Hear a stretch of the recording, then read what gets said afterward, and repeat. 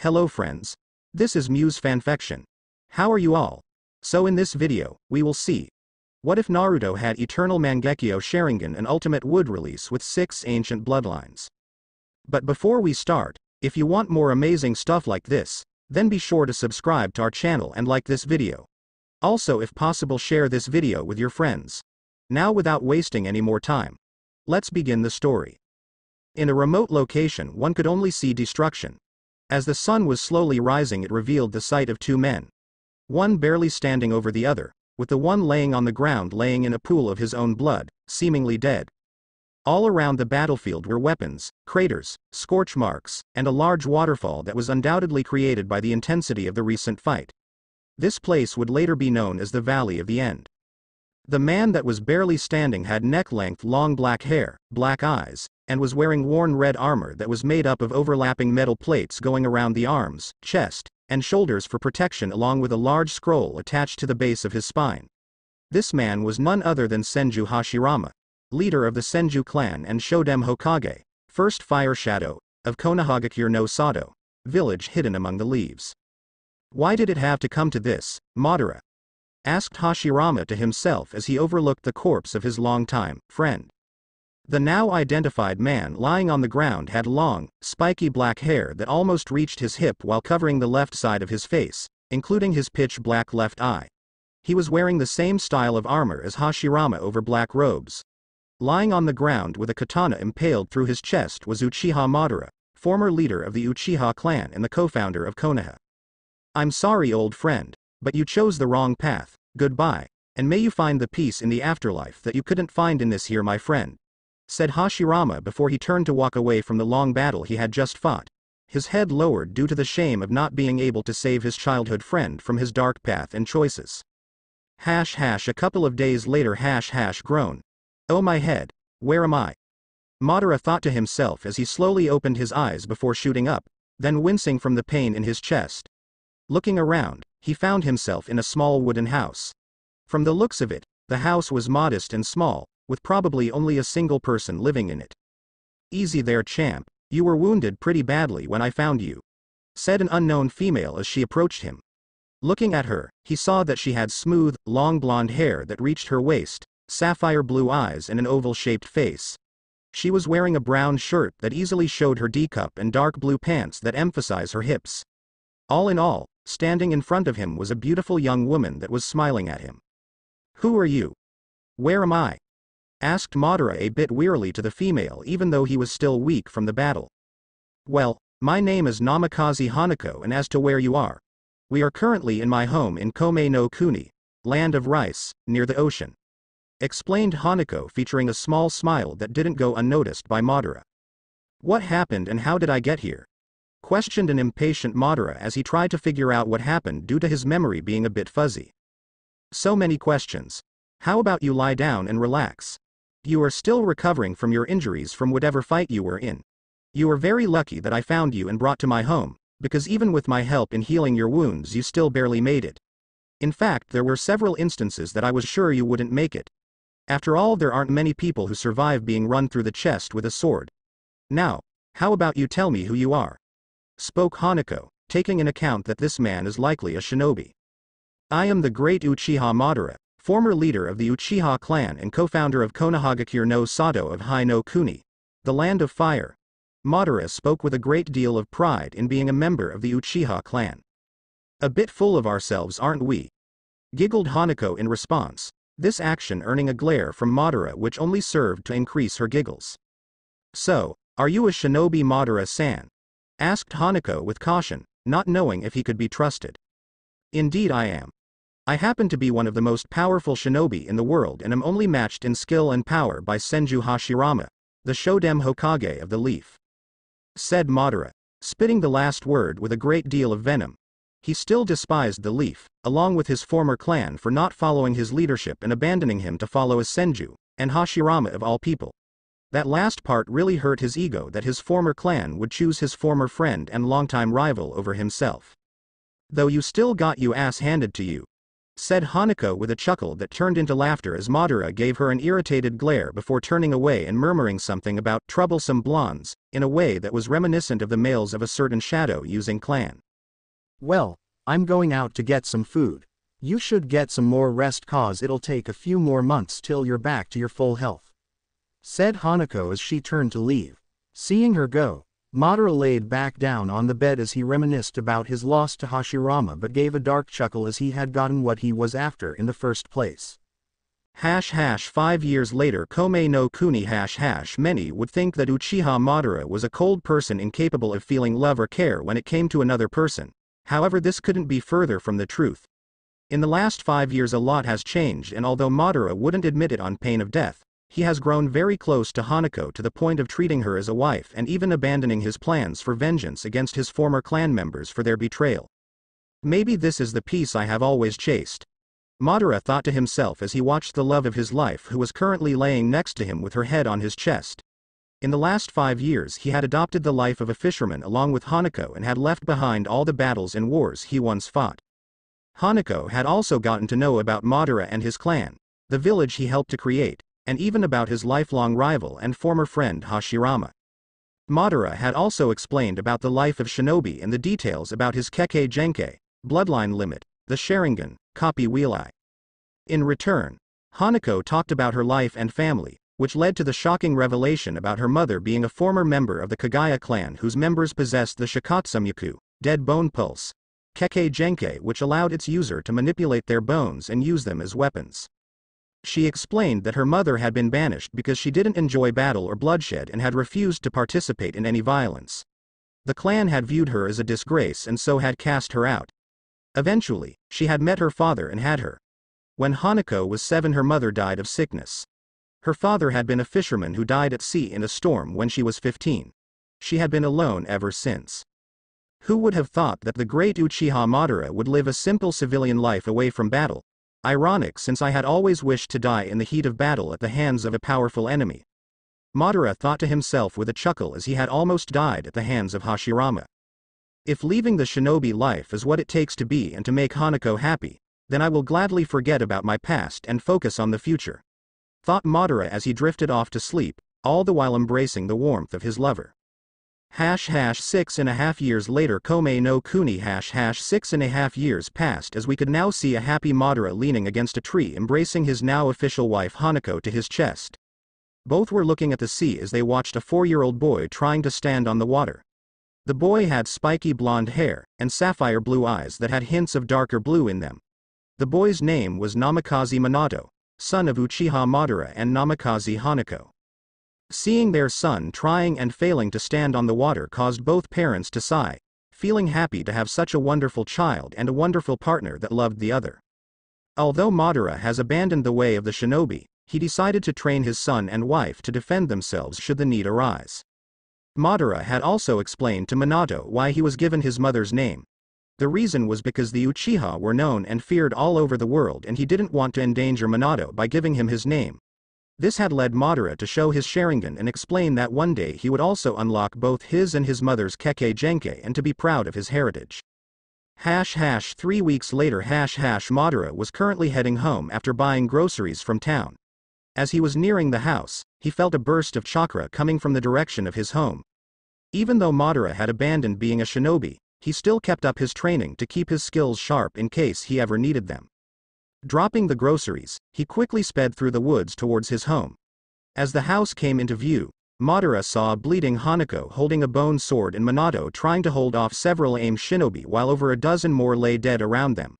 Without hesitation, he disappeared in a burst of speed and reappeared just in time to stop a sword strike that would have killed his son.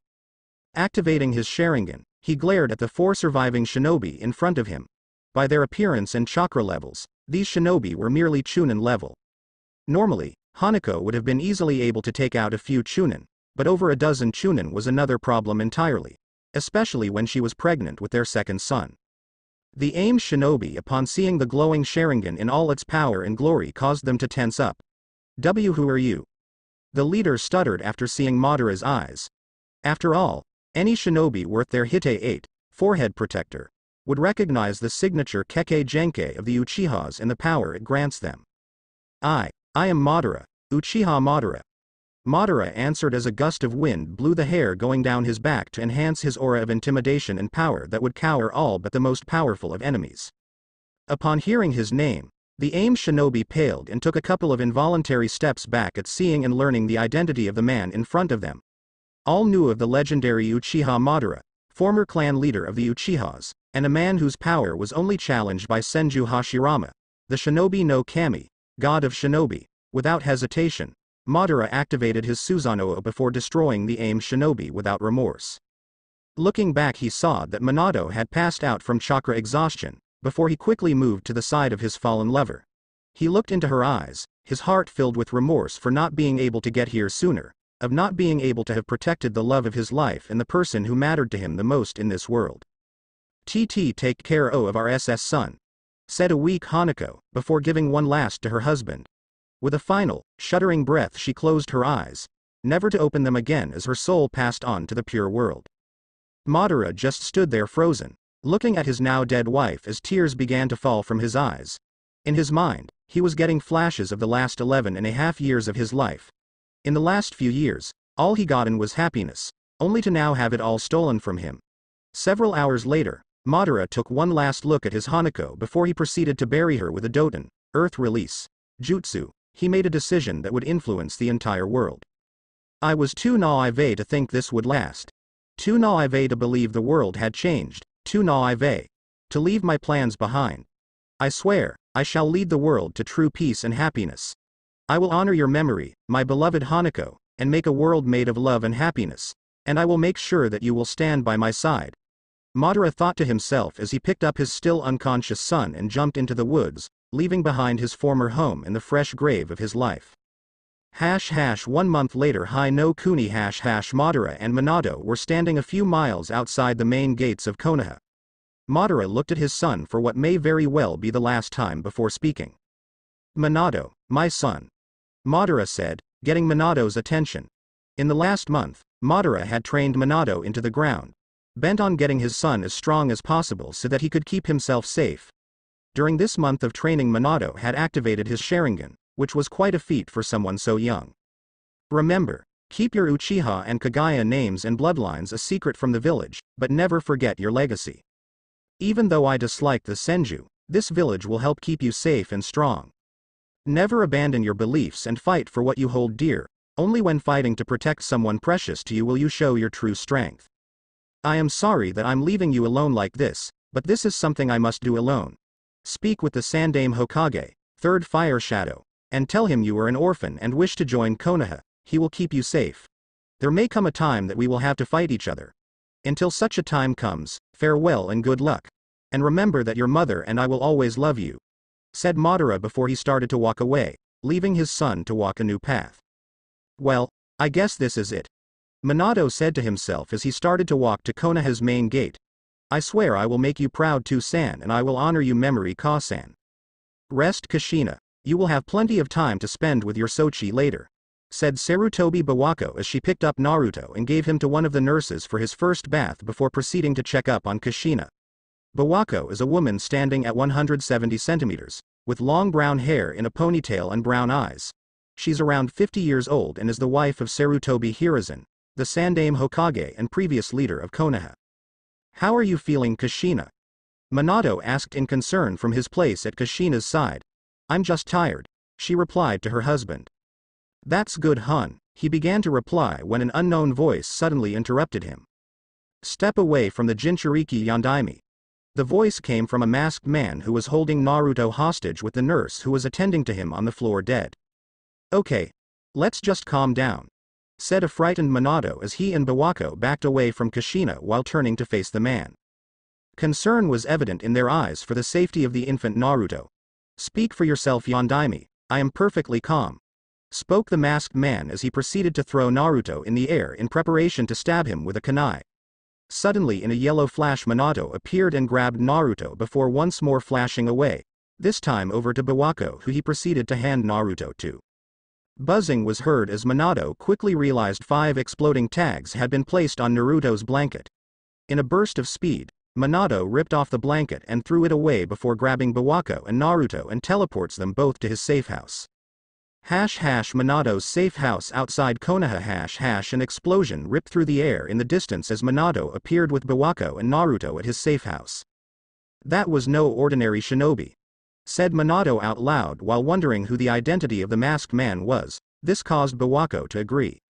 I don't know who he is, but he managed to not only infiltrate a highly secured and guarded area, but also was able to outmaneuver and separate you from Kushina. Bawako spoke as she checked over Naruto for any injuries. No ordinary shinobi is capable of such a feat. Teleporting the three of them to the Namikaze compound, Minado took his son from her arms and placed him on the bed before speaking. Don't worry Naruto, I'll be right back with your Ka-san. Giving a quick look to Bawako, he then teleported to Kushina's Hiraishin Flying Thunder God, Meanwhile undisclosed location outside Konoha. The masked man quickly approached Kushina, having warped them away from the explosion site. Placing his hand on her stomach, he proceeded to begin extracting the Kyuubi from its seal. It only took a couple of minutes before a figure is seen erupting from Kushina's stomach and materializes in the air. There stood the nine-tailed demon fox, Kyuubi no Yoko, in all its magnificent glory with its 9 tails flowing through the air. With a single glance, the masked man trapped the disoriented Kyuubi under his control. The once red-slitted eyes of the Kyuubi are replaced with a red eye with 3 black tomos circling a black pupil, the Sharingan glowing in all its power. Wait! Stuttered a weak Kushina as she realized what was about to happen. Incredible. The Uzumaki clan's longevity and life force is simply even the extraction of a biju, tailed beast, is enough to kill you, whereas with any other it would mean instant death, said the masked man before commanding the Kyuubi to kill its former Jinchuriki. It's only fitting that the Kyuubi kill its former container. He spoke as the fox raised its hand in preparation to strike. Just as the Kyuubi is bringing its hand down, a yellow flash is seen. Standing in a tree not too far away is Minado with Kushina being held bridal style in his arms. He really lives up to his title as Konoha no Kiroi Senko, Hidden Leaf's yellow flash. The masked man says to himself as he warps away to the edge of the village. Meanwhile Minado flashes Kushina to the Namikaze compound and lays her next to their son, who she proceeds to embrace. Kushina, Bawako, I'm going to stop the Kyuubi. Bawako, look after them, he says before disappearing in a yellow flash. North entrance of Konoha. It was a warm, calm fall night in Konoha. Lights were seen all around the village as people went about their lives, completely unaware of what was about to happen. Kachiyose no jutsu, summoning technique, the masked man said, slamming his palm on the ground, which released a large burst of smoke that quickly dissipated to reveal the Kyuubi, ready to unleash its wrath upon the unsuspecting village. With a sudden roar that echoed throughout the night, the Kyuubi began its rampage. With a swing of its tails and the use of its hand-like paws, nothing stood in its way as it caused pure destruction on the village. Sandame-sama, the Kyuubi has appeared in the northern part of the village, reported an Anbu agent as he bowed to Hiruzen at the Sarutobi compound. Yes, I've noticed. Summon the forces and evacuate the civilians to the bunkers. We must push the Kyuubi out of the village and stall until the Yondaime can arrive, the Sandame ordered the Anbu agent. Meanwhile, Namikaze Minato is seen standing on top of the Hokage monument, ready to go face the Kyuubi when he senses a presence appear behind him. Immediately ducking as he spun around with a kunai, he watched as the kunai merely phased through the head of his enemy as if he was a ghost. Everything suddenly began to become distorted as the masked man began to absorb him into a ripple-like pattern after grabbing onto Minato. Before the strange thing could finish, Minato flashes away to his safe house. Safe house after escaping from the masked man. That technique, Minato thought as he pondered what he had just experienced. It's a Jikukan, space-time, ninjutsu more advanced than my own. It doesn't seem to require seals or I would have seen them with my Sharingan. It's best if I hide my Sharingan under a genjutsu, illusionary techniques. I don't know who he is but his chakra signature seems familiar. Suddenly, a figure starts to appear from what looks like a vortex just a few meters away from Minato. Once the figure fully materialized did Minato realize that it was the masked man. The two men stared at each other, each one daring the other to make the first move. Who are you? Questioned Minato as he wondered who could possibly have the necessary power to unleash and control the Kyuubi, the most powerful of the Biju. Who am I? My name has long been forgotten and despised in the history of this village. I was once known as Uchiha Madara, but you may call me Toby. He replied with a chuckle at the irony of someone asking a masked man for his identity. Yeah. No, I know for an absolute fact that you aren't Uchiha Madara. Although your chakra seems familiar, you are definitely not him. Minato responds while trying to figure out who the masked man's identity. The self-proclaimed Madara simply stood there, wondering how in the world the Yondaime could know that he wasn't Madara. Something isn't right here. How could he possibly know Madara's chakra signature? Toby thought. Both warriors suddenly dashed at each other for battle at their top speeds. The fastest would be the victor. Minato throws his Hiraishin kunai at Toby, which phased through his head. Getting closer and preparing to face off, Minato charges a Rasengan spiraling sphere in his right hand in preparation of slamming it into Toby. Toby is about to touch Minato, preparing to absorb him, when Minato disappears from his sight only to reappear behind his back via the kunai he had previously thrown. Twisting around, Minato slams the Rasengan into Toby, vaporizing the area, while simultaneously marking him with a Hiraishin seal. I underestimated him. Toby thinks to himself when Minato appears in front of him, stabbing a kunai into him while applying a contract seal to free the Kyuubi from his control.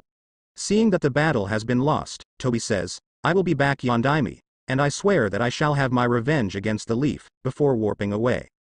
Something tells me that he wasn't joking. And then there's his chakra signature. He's definitely an Uchiha, and he seems to possess a chakra signature similar to my father's, though it felt muddled like something was interfering with it. Thought Minato as he gets ready to stop the Kyuubi. He then proceeded to teleport to the battlefield. Battlefield northern sector of Konoha. On the battlefield stood the Sandaime leading the Konoha shinobi forces in an attempt to keep the Kyuubi occupied. Hiruzen was currently decked out in his battle armor and wielding his personal summon Enma, leader of the Saru, monkey, summoning clan, in the form of his trusty adamantine staff. Suddenly Hiruzen hears a shout of, Kachiyose no Jutsu, as Minato appeared above Kyuubi. In a puff of smoke, an enormous toad appeared and landed on top of the fox. The toad was dressed like a Yakuza boss with a large sword strapped at the back of its waist. This was Gamabunta, leader of the Gama, Toad, summoning clan and Minato's personal summon. Try and hold the fox down as long as you can. It'll take some preparation to teleport something this big. Minato shouts to the boss Toad over Kyuubi's roaring. Are you crazy? I'm not a miracle worker. Gamabunta cries out.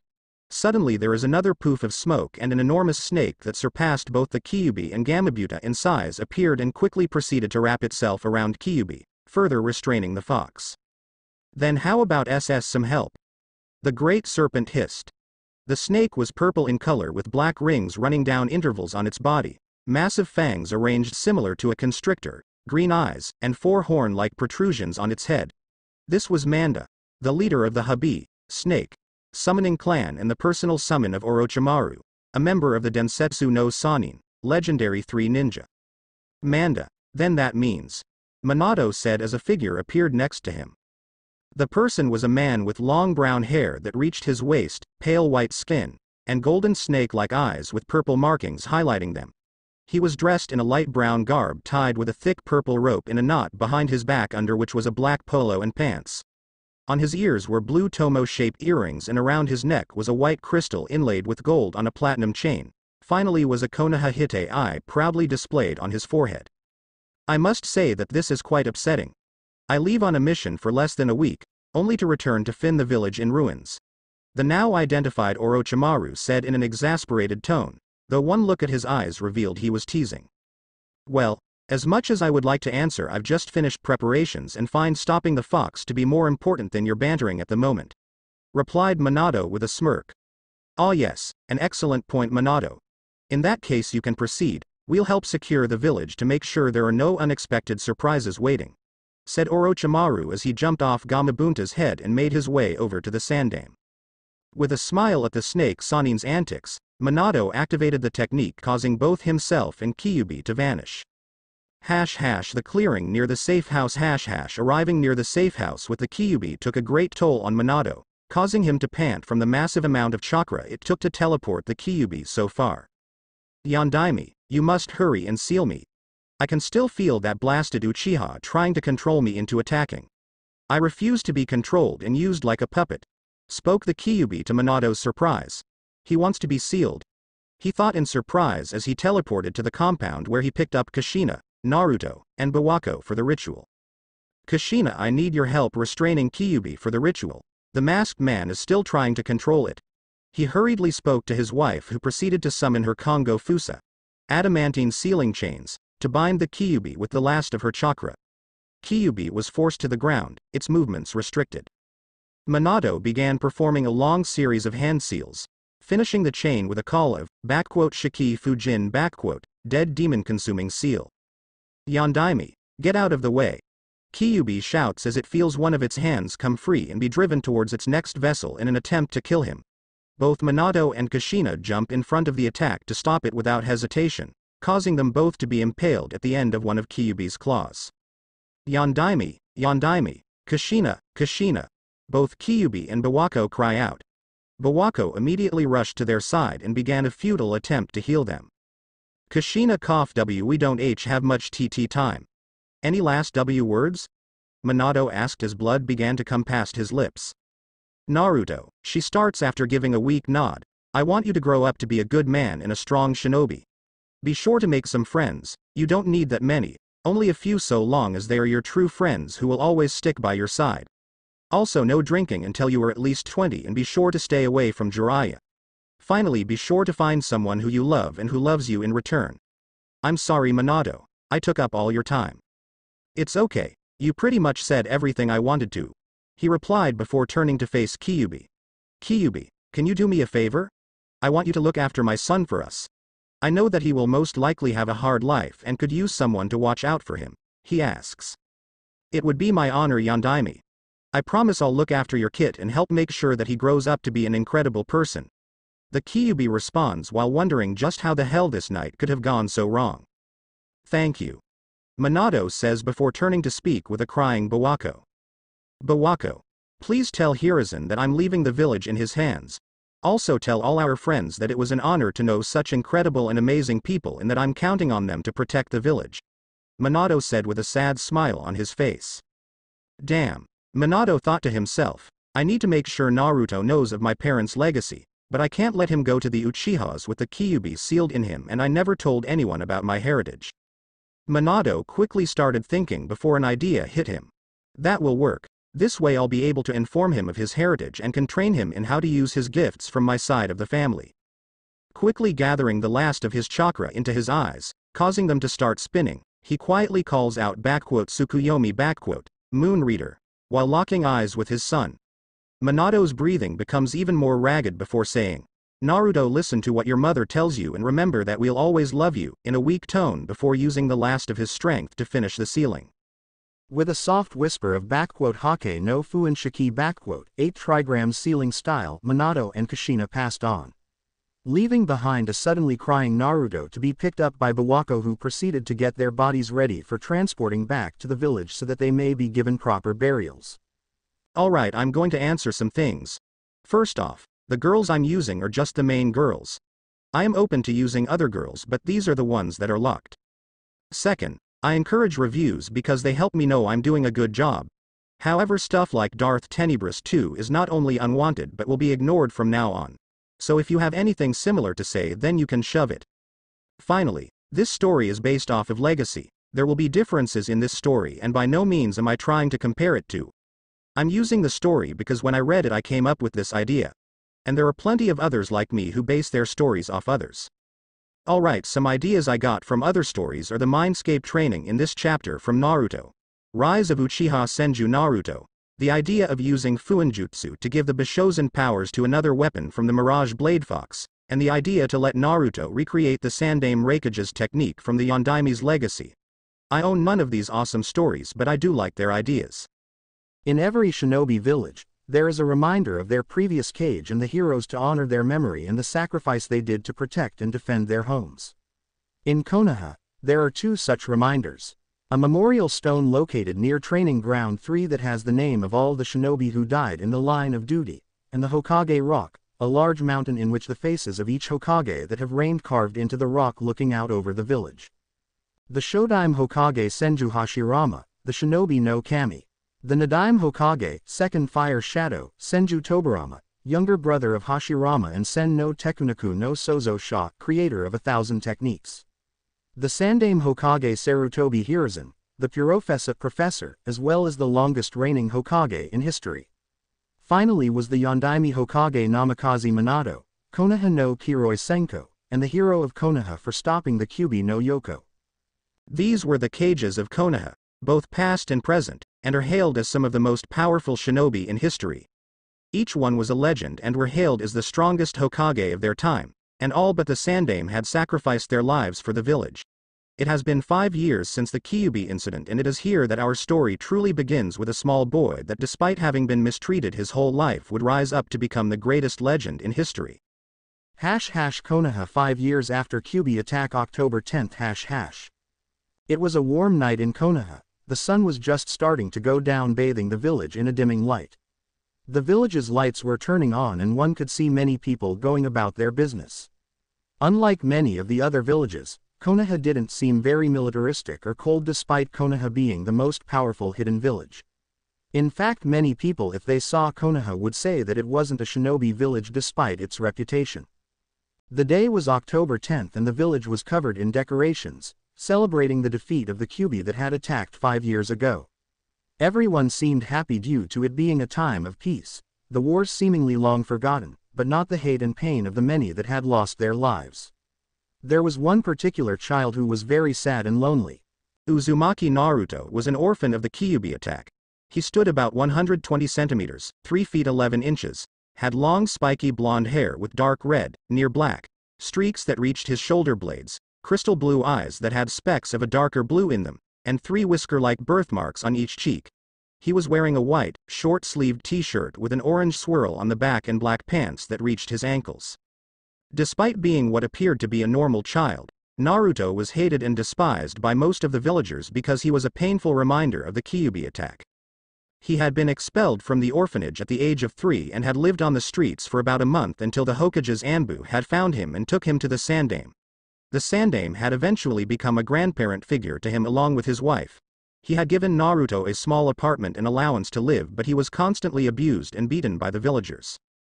The village stores either kicked him out or sold him rotten or faulty merchandise for 3 times the regular price, which was something he had to also deal with in the orphanage. His apartment was consistently broken into and vandalized, with the walls being covered in death threats and insults. He was forced to bathe in cold water and the heat and/or power was constantly shut off. Because of the mistreatment, Naruto was forced to grow up and become highly intelligent along with resourcefulness to survive. To the point he could challenge most Naras in pure intellect. A side effect of this was that he had also become cold and calculative towards almost everyone but his precious people, who consisted of the Hokage and his wife, Orochimaru of the Sannin, and the owners of a ramen stand called Ichiraku's Ramen. Only these 5 people cared for Naruto and wondered if he was eating enough or sleeping well. However, it was during his birthdays that things became even worse. During his birthday, the villagers and some shinobi would form a mob that would hunt him down like an animal with the intent to beat him to death. This is where we are now.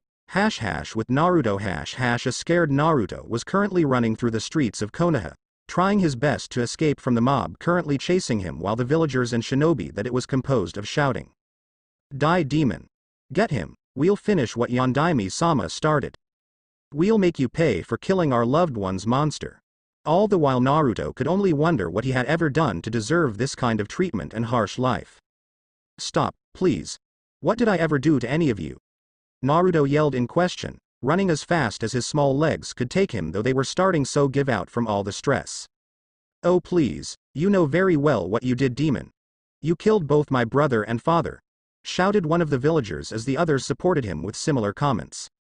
Naruto kept running until he looked behind him to see his pursuers and noticed that a couple of them appeared to be Chunin. Even though Naruto was a stamina freak, no 5-year-old could compete with a Chunin in terms of speed. One of the Chunin quickly closed the distance between himself and Naruto, and once he was close enough he pulled out a kunai before proceeding to perform a horizontal slash. Naruto, seeing that the kunai would most likely gravely injure, if not kill, him, dived out of the way. As he was diving he noticed that everything appeared to be slowing down. After recovering from his dodge, he unknowingly channeled chakra to his legs, allowing his to jump over a fence to escape. The other shinobi seeing this were actually surprised, but decided they couldn't let the demon get away, so they all quickly drew out some kunai before throwing them at him while calling out "kunai Kage Bushin no Jutsu kunai Shadow Clone Technique," causing the already dozen kunai to multiply into about 30, all of which were heading at Naruto at high speed. Knowing that he couldn't dodge them all while in mid-air, Naruto started to observe and calculate the best way to dodge and or deflect them. It was then that it happened. Naruto's vision suddenly became much clearer while the kunai seemed to almost stop, allowing him to see where they would land just by looking. Following his instincts, Naruto channeled chakra to his hand, which caused a kunai made of what seemed to be bone to grow from his palm. Raising the bone kunai, he began deflecting almost every kunai with the exception of one that managed to slip past his guard and lodge itself into his shoulder. Giving out a cry of pain but managing to land on the other side of the fence to safety, Naruto quickly began to run for several minutes before he managed to find a safe location where he promptly crashed. As his breathing began to slow, he raised his hand to the kunai lodged in his shoulder before pulling it out with gritted teeth. After the kunai was removed, he noticed his wound was already rapidly closing, the bleeding slowing to a stop as it sealed shut. "I wonder why I am the only person to heal this fast?" he asked himself before beginning to walk through the back alleys of the village, being sure to stick to the shadows so as to avoid any more mobs. As he was walking, he noticed that he was still holding the bone kunai and that his vision was different. His vision was black and white, and he could see what appeared to be blue flames inside of people and that surrounded their bodies, along with the faint outline of these strange lines running throughout their insides. He pushed his eyes to try and see better before suddenly passing out in the alleyway he was in, the stress and exhaustion of being chased and receiving a kunai to the shoulder being too much for him. Naruto's mindscape. Naruto awoke to find himself in what seemed to be a sewer. There were pipes running along every wall and the floor was filled with water reaching the height of about 20 centimeters, 8 inches. He wandered through the endless maze of corridors while wondering where he was. Suddenly he heard what sounded like a soft male voice calling out to him. "Follow my voice," it said. Naruto didn't know whoever or whatever was calling to him, but he found himself drawn to the direction of the speaker. After walking for a couple of minutes, Naruto found himself staring at a gate composed of massive vertical bars. In the middle of the gate was a white paper tag with the kanji for seal. He looked inside of the cage, but it seemed to be empty. "Hello there, Naruto." The voice suddenly spoke right beside him, causing Naruto to jump back in surprise before noticing a man leaning outside the cage on the sewer wall. Naruto carefully observed the man. Seeing that he was about 190 centimeters, 6 feet 2 inches, in height, had spiky blonde hair with 2 bangs framing his face, and sapphire blue eyes. He was wearing a full-body blue suit with the standard Konoha Jonin flak jacket. Over this was a white cape with red flames on the bottom and the kanji for Yondaime Hokage on the back. "Why Yondaime Hokage-sama?" Naruto asked with a stutter. He knew very well what had happened 5 years ago and knew that the Yondaime had died defeating the Kyuubi. He was a hero, and not just any hero but Naruto's personal one. "My name is Namikaze Minato and I was the Yondaime Hokage," he said while looking at the small child in front of him and wondered how he could have appeared before him so soon. Naruto seemed at most 5 years old, so what could have caused the specifications needed for them to meet to have happened? "How? You're supposed to be dead. Am I dead too?" Naruto asked. No, you aren't dead, Naruto. "Unfortunately, I on the other hand am most certainly dead," Minato replied calmly. "But if you are dead," Naruto began, "then where am I, and how do you know my name?" he questioned while wondering what in the 9 levels of hell was going on. "Okay, Naruto. I am going to explain everything to you, so listen closely." "All right?" he asked, to which Naruto nodded in reply. "Currently, we are in your mind, specifically your mindscape. The mindscape is basically a representation of your mind in a physical form, understand?" Naruto nodded. "Now, as to how I know your name, it is quite simple. I know your name because I'm your father, Naruto." Naruto froze when he heard that. "No, it can't be. Gigi said he didn't know who my parents were, so how could he have not known that the Yondaime was my father?" Naruto thought to himself in shock. Why you're my Ather. How?" he asked. "Well, as to how, you'll find out when you're older," Minato said with a chuckle. "But it's the truth. I am your father and I can only say how sorry I am that I wasn't there for you growing up, but I had to stop the Kyuubi from destroying the village. He said with sorrow in his voice at not being there for his son. You've probably wondered as to why the village treats you as a monster, right? To which Naruto slowly nodded. Well, there isn't any easy way to say this, but 5 years ago when you were born and the Kyuubi attacked the village. The Sandaime says that I killed the Kyuubi, but that simply isn't possible. You see, the Kyuubi is a mass of chakra without a physical body, so it can't die. The only way to stop the Kyuubi is to seal it away.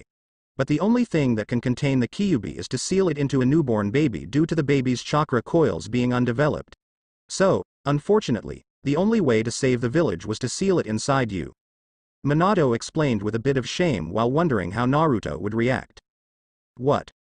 What do you mean you sealed it into me? Does this mean that I am the Kyuubi? He asked, now realizing what all the names the village called him meant. No. No, you aren't the Kyuubi, nor a monster, you are my son. What I meant by sealed is that the Kyuubi is trapped inside your gut, behind these bars. Kyuubi, you can come forward. Minato explained by speaking towards the bars. Suddenly, from behind the bars of the seemingly empty cage, Naruto saw 2 glowing red eyes with vertical black slits for pupils appeared. As the eyes approached the bars, Naruto noticed the massive form of a fox with 9 tails swinging wildly behind it.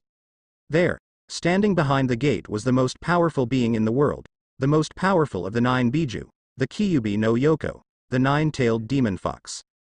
Naruto, seeing the massive entity, jumped back, scared to see the monster that had attacked the village and was responsible for so many deaths. There's no need to fear me, kid. Kyuubi said as he watched the poor kid. He knew all too well what the villagers had done to him, and they called him a monster. Naruto.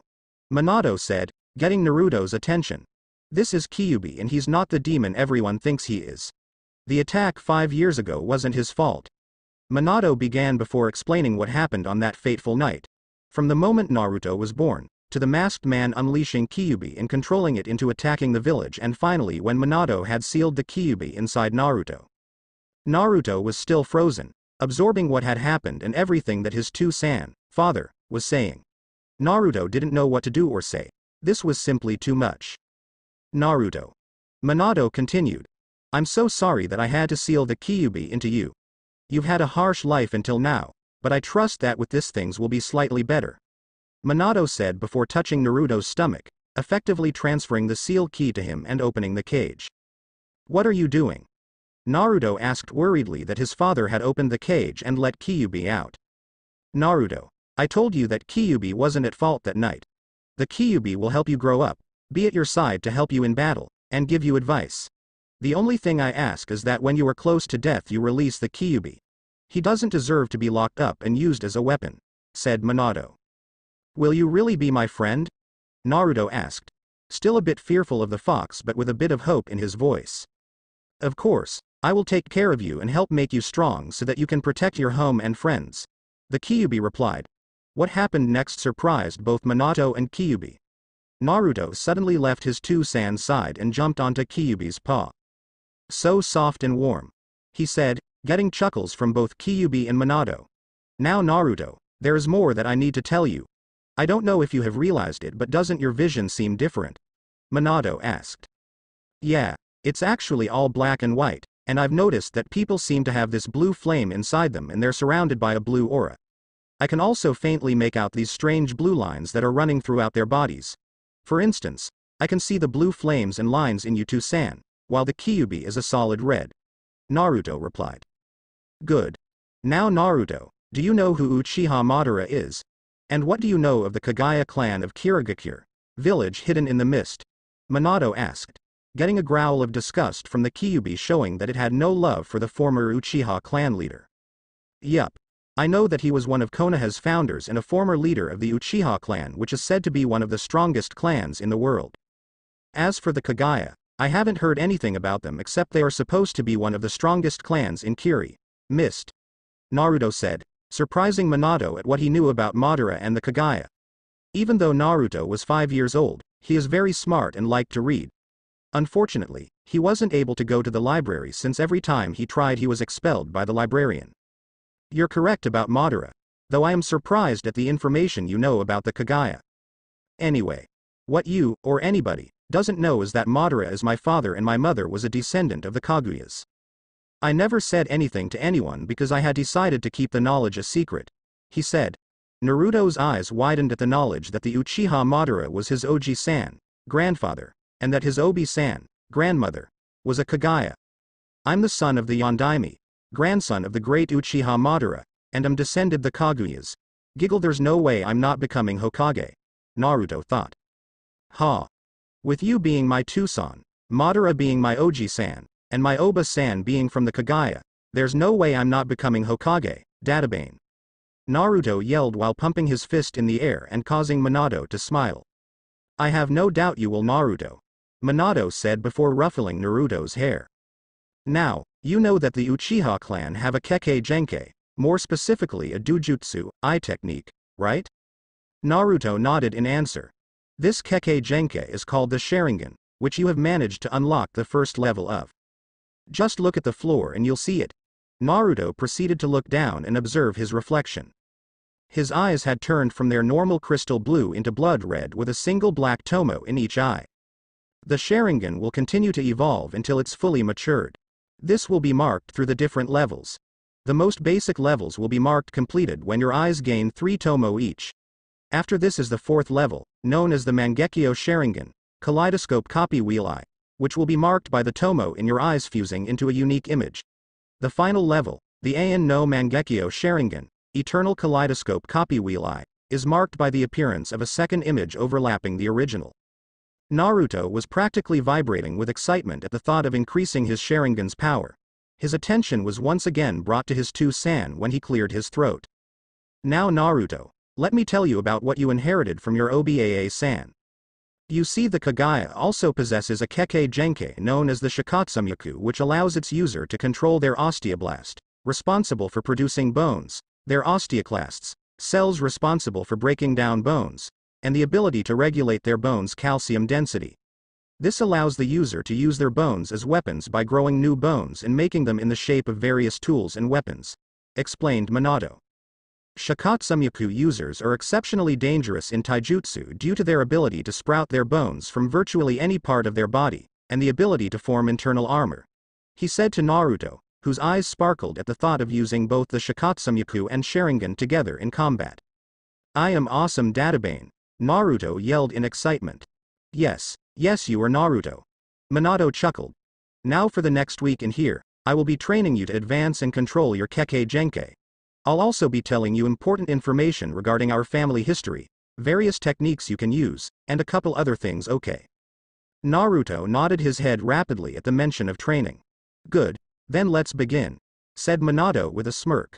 Time skip outside world several hours later. Naruto opened his eyes after training in his mindscape for a week with his Tusan, though only a few hours had passed in the real world. Getting up, Naruto absorbed the bone kunai back into himself and deactivated his Sharingan.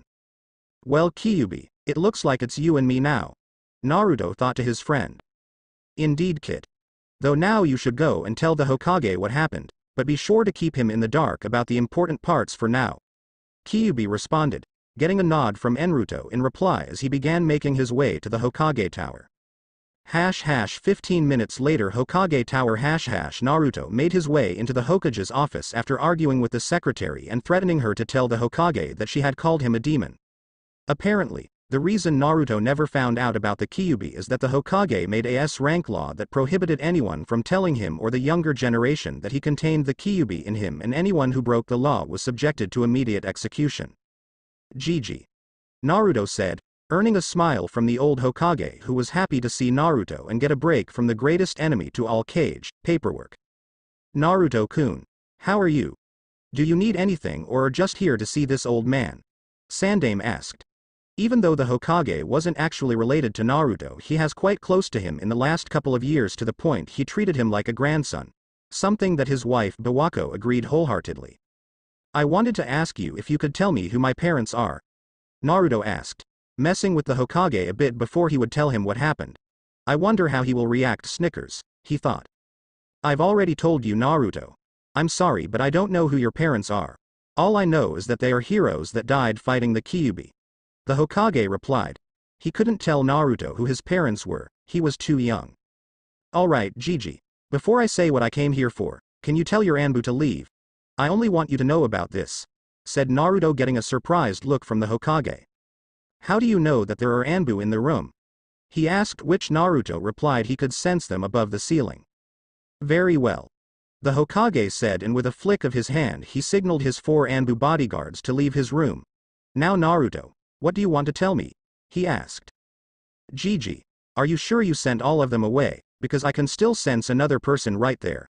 Naruto said, pointing to the back of a bookcase.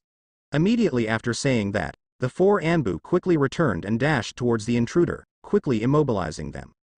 The intruder had normal Anbu gear, black pants, and a steel chest plate on their chest for protection, but his mask was completely white with the kanji for nay, root. Damn that Danzo, sticking his nose where he shouldn't, thought Hiruzen. Naruto, you are indeed a skilled censor. You managed to capture an intruder that I and the Anbu were unaware of. Hiruzen complimented. Ha, I knew I was awesome. Naruto replied, getting a chuckle from the old Hokage. After the room was empty, Naruto approached the pictures of the previous Hokages and stopped in front of the Yondaime. Turning to the Sandaime, he asked, anything you want to tell me? The Hokage paled when Naruto asked him that. How did you find out? The Sandaime asked, wondering how Naruto found out who his father was.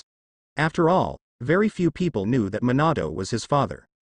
When I think about it, I could almost be his twin. Just take away the streaks in my hair, remove the whisker marks, and give me darker eyes and I'm basically his clone. It makes you wonder how nobody else has noticed. Naruto said before proceeding to explain what had happened, leaving out his Kekkei Genkai, being Madara's grandson and descended from the Kagaya, and that the Kyuubi would be helping him. Minato really was a genius, to think even in death he is capable of giving me a headache, thought the Hokage.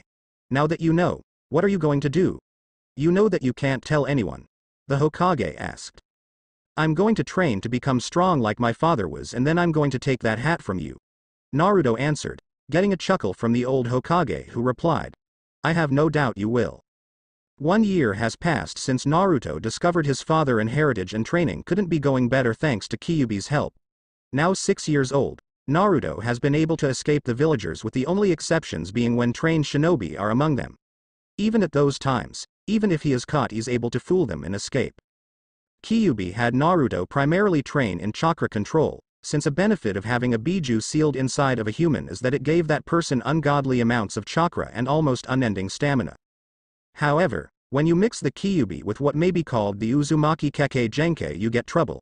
It wasn't exactly a real Kekkei Genkai, but many people called it the tailless beast curse. Members of the Uzumaki clan had unmatched amounts of exceptionally dense chakra, with a regular chunin having chakra equaling that of a kage. Due to this, Naruto at 6 years old had enough chakra to match most jonin. The downside of having so much chakra was that chakra control was extremely difficult. In the beginning, Naruto kept overloading any jutsu he tried with chakra, causing it to either fail or blow up in his face. The first jutsu that he learned was the Henge no Jutsu transformation technique that allowed the user to change their appearance. Flashback 1 year ago. Hey Gigi, can you teach me the Henge? Naruto asked. Why do you want to learn it? Can't you wait for the academy to start? The Hokage asked, to which Naruto replied, well, ever since I found out who my father was, I have been wanting to train and grow stronger, but to do so I need to enter the library, and unfortunately they won't let me because they think I'm the Kyuubi. His answer caused the Sandaime to lower his head in shame that he was unable to convince the villagers that Naruto wasn't a demon, nor was he able to protect him. I'm sorry Naruto, I've tried my best to protect you. No worries, just teach me the Henge. It will help me get into the library and not get thrown out of or overcharged at stores, said Naruto. Very well, it's very simple. The hand seals are Inu, dog, Inoshishi, boar, ram. Then you release chakra to cover your body and think of the image you want. The Hokage explained. Naruto tried to perform the technique and transform into the Sandaime, but the result looked like something from a cheap horror film. Go train now, I have work to do, the Hokage said. Okay, thank you, I'll catch you later, he replied. End flashback. With the Henge at his side, his life got significantly better. Although he hated to pretend to be somebody else, he managed to enter the library and get good food for normal prices. What surprised him was that the villagers were friendly and good people, the hate for the Kyuubi simply having clouded their judgment. This caused Naruto to promise to himself that one day he would get their acknowledgement, and if that wasn't possible then they would at least respect his power. He didn't want people to fear him, but it would be better than being discarded as trash. Even though he wouldn't be able to access the shinobi section of the library since he was a civilian, he still tried to gain access by hanging into one of the shinobi, which ended up working to his surprise. Since the librarian didn't have shinobi training, she was unable to detect Naruto, and so like clockwork he would scour the shinobi section of the library for what he wanted, such as Introduction to Chakra Control, Basics of Chakra, and several scrolls for the basic forms of the Academy Taijutsu. One of the best things he could have ever hoped for was his Sharingan. Thanks to the week-long training in his mindscape with his father, his Sharingan was fully matured with 3 tomo in each eye. Anytime he found a shinobi in one of the training grounds, he would watch with his dojutsu to try and learn what he could. Thanks to his eyes being fully matured, he was able to observe and copy several jutsu such as the Kawarimi no Jutsu, substitution technique.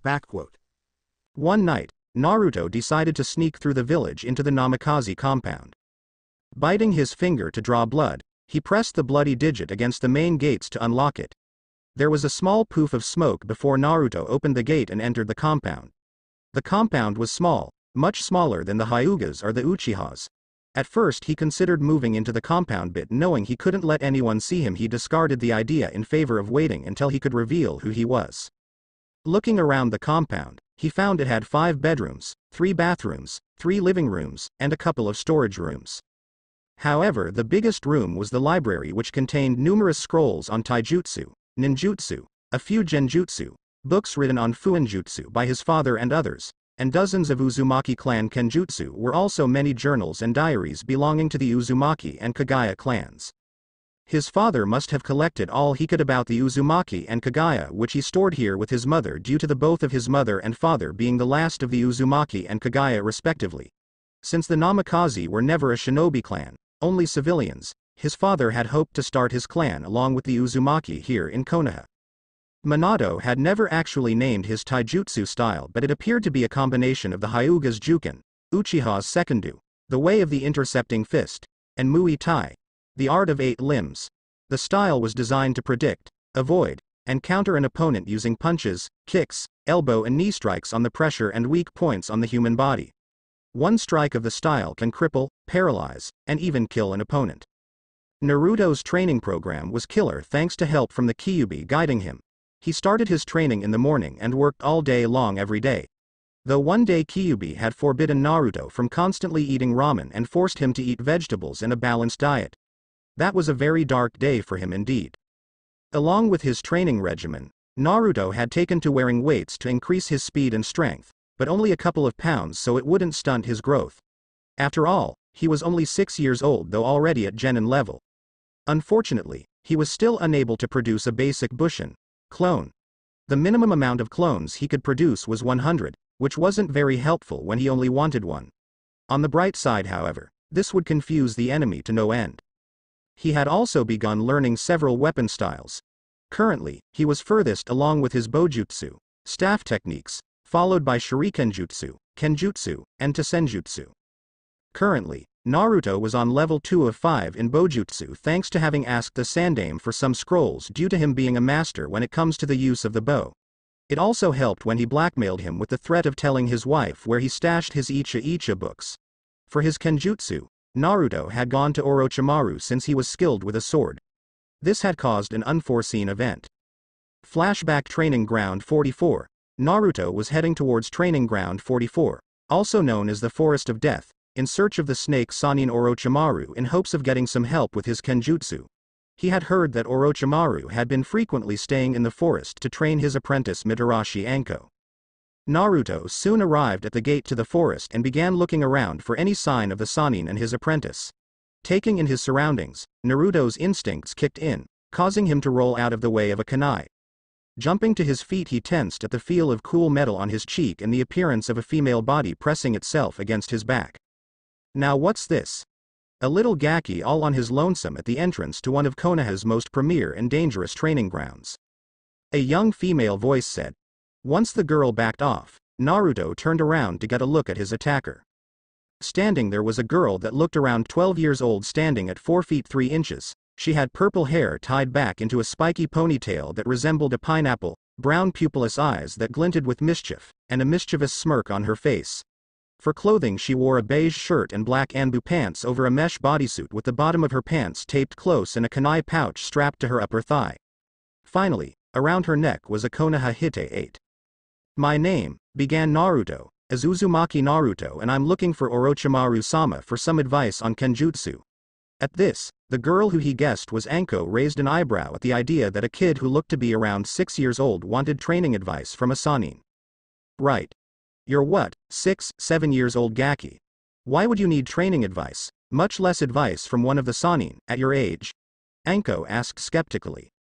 Simple. I want to get stronger. I need to get stronger, so that I can prove that I'm worthy of other people's respect and so that I can protect myself and those precious to me. Naruto explained with a serious voice and determination in his eyes.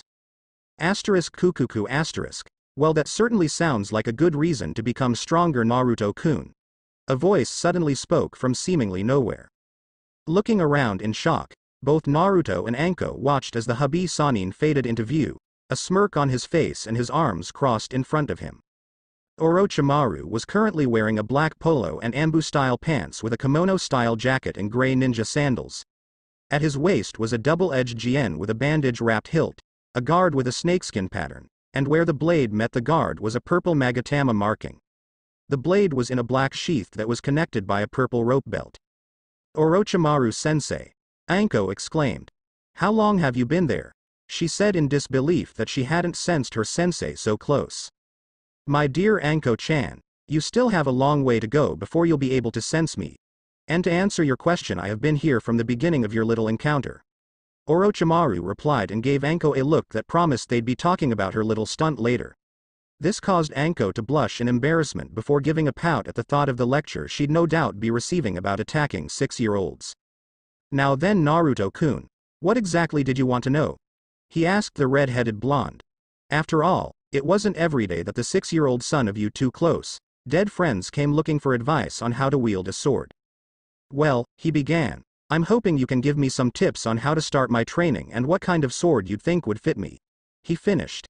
As Orochimaru began to hum in thought, Naruto found his eyes being subconsciously drawn to the jien at the Sannin's waist. The 6-year-old didn't know what it was, but something about the blade that seemed to call to him. Orochimaru, noticing Naruto's attention being drawn to his sword, raised an eyebrow in curiosity. Drawing his sword from his waist, he proceeded to raise it out to Naruto, until it was a little over a foot away. The entire time, Naruto's eyes never left the sword as he seemed to enter some kind of trance. Now really curious about the red-headed blonde's behavior, Orochimaru beckoned for Naruto to take hold of the hilt. Reaching his hand out, Naruto slowly took hold of the hilt. The moment his hand fully closed around the handle, both Orochimaru and Anko's eyes widened in surprise as the jien rippled and morphed into a white snake that proceeded to wrap itself around his arm and sink into his skin, leaving behind an intricate tattoo in the form of a 8-headed, 8-tailed serpent. Orochimaru and his apprentice stared at the tattoo in fascination before several puffs of smoke drew their attention. As the smoke dissipated, 3 entities were revealed. There before them were the Hubei summon boss Manda, the Ryu summon boss Morikaze, and the Sanshuo, Salamander, summon boss Nitohanta.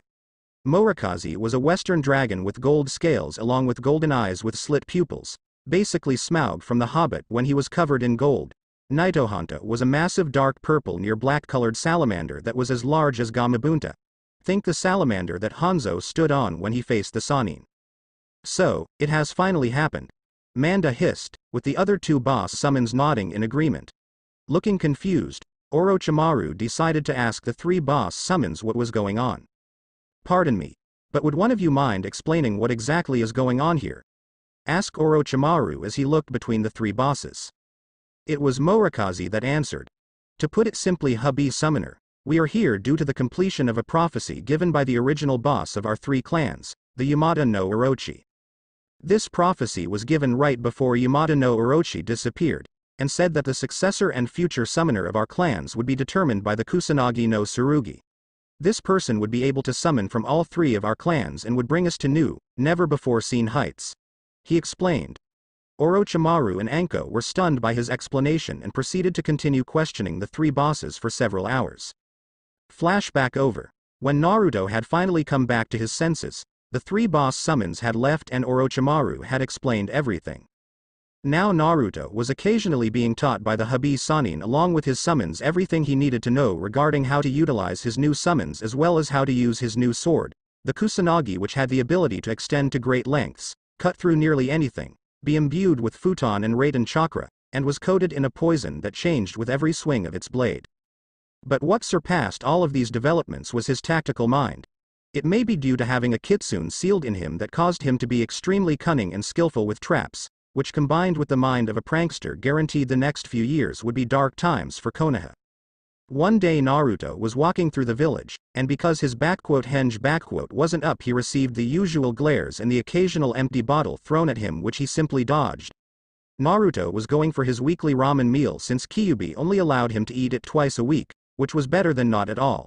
Stupid fox and his accursed vegetables, he thought to himself. Ungrateful Gaki, if you only eat ramen then you'll end up being a midget. Your body needs proper vitamins and nutrients if you want to grow. Kyuubi said.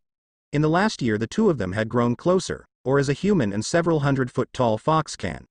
If you ignore the constant bickering and death threats, you'd be able to tell how much they liked and respected one another. Fine, I get it, fur ball. Naruto replied as he continued walking to Ichiraku's. He wasn't really paying attention to anything while walking until he heard a couple kids arguing about something. Feeling curious, he went towards the sound where he came upon the scene of three kids around 10 years old, most likely academy students, that were messing with a little girl. She looked around his age with neck-length dark blue hair and the trademark white eyes of the Hyuga clan that had a hint of lavender. Deciding to help her, Naruto ran up to them. Hey, leave her alone. Naruto yelled in an attempt to get the bullies away from the girl. Oh, if it isn't a kid playing hero. Get lost before we hurt you too. What he assumed the leader said. This caused Naruto to jump in front of the girl to shield her as he pulled out his bow and adopted a defensive stance to show he meant business. The stance consisted of his left leg slightly ahead of his right, knees bent and both hands grasping the bow in a downward-facing position. Seeing his stance caused the other two bullies to hesitate. He's just trying to scare us, the leader said, getting the other two to regain their courage. Let's teach him a lesson. He finished as the three rushed Naruto. One of the boys sent his right arm forward in an attempt to punch Naruto, who responded by using his bow to divert the boy's fist out of the way and then flipped his staff, striking the boy's chin in an uppercut. Another boy tried to hit Naruto from behind, to which he ducked out of the way before striking his leg, causing him to stumble forward into Naruto's knee strike, which made the bully fall to the ground in pain. Naruto turned to the last boy and the lead bully, who froze in his tracks after seeing his friends being effortlessly defeated. Making up his mind, the bully picked up his two friends and ran away before he also got hurt. Seeing this, Naruto turned to the girl and asked, "Are you okay? You aren't hurt, are you?" "And no, I'm fine. T than NKYU for H helping me." The girl stuttered.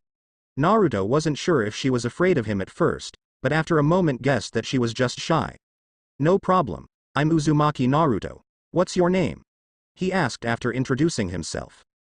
H. Hyuga H. Hinata, she replied while looking at her savior. Even though she was still young, she couldn't help but blush and look down. Naruto may have only been 6 years old, but he was quite a good-looking boy. "Come on. Let me help you get up," he said, grabbing her hand and gently pulling her to her feet while noticing that she didn't have the Hyuga Soke no Juinjutsu, Hyuga main family's cursed seal technique, also more commonly known as the Kago no Tori Juin, caged bird curse seal. Remembering about hearing that the Hyuga heiress was his age, he realized that Hinata must be the heiress, which meant that she was basically Konoha's little princess. "Hey, I'm going to Ichiraku's to get some lunch. Want to come?" he asked, to which Hinata slowly nodded. Walking together, Hinata saw how the villagers were glaring at Naruto and wondered why. Their walk was otherwise calm, except for the glares, and quiet due to Hinata being too shy to talk with her savior. Soon enough, they arrived at the ramen stand where Naruto ordered 2 bowls of chicken ramen for the both of them. "Oh, so is this your girlfriend then, Naruto?" A young girl behind the counter asked in a teasing tone of voice. Her name was Ichiraku Ayame, a 12-year-old girl with brown hair and eyes along with a pretty face. She was wearing simple clothes over which was a white apron. And no, nothing like that. We only met a couple of minutes ago, he replied with a blush. Though even if they had just met, he could see that she was actually very pretty and would without a doubt grow up to be a very beautiful woman. Hinata didn't say anything as she blushed brightly before turning away so no one could see her face. After Ayame was done teasing her surrogate little brother, the two children talked a bit during their meal. When they were finishing their food, a Hyuga member appeared and looked at Hinata. His name was Ko, a branch house member and Hinata's bodyguard. There you are, Hinata-sama, your father is waiting for you, he said before taking her hand and started to lead her away. Bye Naruto-kun. It was nice to meet you, she said, to which Naruto responded by giving her a foxy grin before turning back to finishing his meal. Looks like you've managed to get yourself a little vixen kit, Kyuubi said with a chuckle. She's not my girlfriend, Naruto angrily thought. You say that now, but we'll see in a couple of years, Kyuubi snickered. Arrow Kitsune, perverted fox, he thought. After he finished his meal and paid, Naruto left to continue his training for the day. A few weeks later Naruto was walking back to his home after finishing his training, and just like any other day, it left him sore all over. During the last few weeks he had increased his taijutsu and kenjutsu training and had started increasing his shuri kenjutsu difficulty. He could now hit a target with kunai and shuriken with deadly accuracy at 40 meters thanks to the aid of his Sharingan. During his walk home he picked up 2 chakra signatures making their way through the woods. Feeling curious, he placed 2 fingers on the ground before focusing on their chakra. He quickly found one of the signatures to be his new friend Hinata that he met a few weeks ago. Wondering what she was doing out this late, he went in search of her. When he arrived near her signature, he saw a shinobi with a Kumo Hite 8 on his forehead. Naruto recognized him instantly as Kumo's ambassador that had arrived to form an alliance between their two villages. Noticing that he was carrying a sack on his back that had Hinata's chakra signature emanating from it, he immediately realized that she was being kidnapped. Acting quickly, Naruto threw a couple of shurikens at the shinobi, who promptly deflected with ease. Turning around to face his attacker, the Kumo nin was surprised to see it was a little kid. Kid, you better run off now before I decide to kill you. I'm a Jonin, you're no match for me, the man said arrogantly. Naruto knew he was high genin level, but to beat a Jonin he'd need to be cunning. He also knew that he needed to alert someone to give him some backup. Kit, switch with me. I'll send up a fireball into the sky to alert the Anbu. Naruto quickly agreed and switched with Kyuubi, who proceeded to go through hand seals before calling out Kaiten. Gokakyu no Jutsu, fire release. Great fireball technique, and releasing a large gout of fire into the sky. The Kumo shinobi was both surprised and impressed. A 6-year-old shouldn't have the chakra necessary for a C-rank ninjutsu. Naruto, knowing he needed to stall for time, activated his Sharingan behind a genjutsu covering his eyes and summoned his Kusanagi. He didn't care if some of his secrets got out, all that mattered was keeping Hinata safe. The Kumo shinobi quickly engaged Naruto to kill him and get away before reinforcements arrived. Throwing a couple of shuriken, the Kumo nin yelled out Shuriken Kage Bushin no Jutsu causing the shuriken to multiply into several dozen. Knowing he couldn't deflect them all, Naruto jumped to the left where the enemy was waiting and gave him a hard kick to the stomach and punch to the face, causing Naruto to fly back and collide with a tree. Thinking that the kid was done, the Kumo nin walked forward to finish him off. When he was close enough, Naruto's head and arms shot up as he called out Senei Jashu, hidden shadow snake hands, which cause 4 large snakes to shoot out of each sleeve that proceeded to wrap up and bite the Kumo nin, paralyzing him. With the enemy disabled, Naruto sealed away his sword before walking over to the sack that contained Hinata. As he was walking he noticed that everything seemed sharper and clearer than usual, even with his Sharingan activated. Deciding to look into it later, he stopped channeling chakra to his eyes, causing the Sharingan to turn off and everything to go back to normal. Arriving at the sack that contained his friend, he opened the sack, releasing Hinata. Hinata looked up and saw that her savior was the blonde red-haired kid she met a few weeks ago. Jumping forward, Hinata engulfed Naruto in a giant hug before bursting into tears. Shush, it's okay. Everything will be okay. You're safe now, and I'm not gonna let anyone hurt you. Naruto whispered in a comforting tone as he rubbed her back. Hinata was still hugging him when reinforcements arrived led by Hyuga Hiyashi, Hyuga clan leader and Hinata's father. Seeing his daughter hugging the demon brat and the Kumo ambassador paralyzed while wrapped in snakes, he deduced that the brat was the one who saved his daughter, though that didn't stop him from yanking the demon out of his daughter's embrace. Stay away from her. Though I'm grateful for what you did, I'd prefer it if you kept your distance from her, Hiyashi said in a cold, hard tone. Grabbing Hinata's arm, Hiyashi began dragging her away while saying, "You're still too soft and weak, which led to you almost getting kidnapped. You're proving yourself unworthy of being the heir of our clan, and if you don't shape up then I'll replace you." As they left with Hinata being unable to say goodbye to Naruto. A few minutes later the Sandaime arrived and ordered a report on the situation. After an Anbu finished his report and the Sandaime noticing Naruto standing off to the side, he ordered the Anbu to take the ambassador to Ibiki and Inochi in Anbu T&I before moving over to speak with Naruto. "Naruto, are you alright? How are you feeling?" asked Hiruzen in concern. From what he heard, Naruto had taken some hard hits and was in very real danger of dying. "I'm alright. Only a couple of broken ribs and a bruised jaw, but the furball will take care of it. I'm just happy I was able to stop him from making off with Hinata-chan. Though I'll probably increase my training regimen so I don't have to rely on luck next time," Naruto replied with a weak smile that the old Hokage caught. "I understand, and don't worry.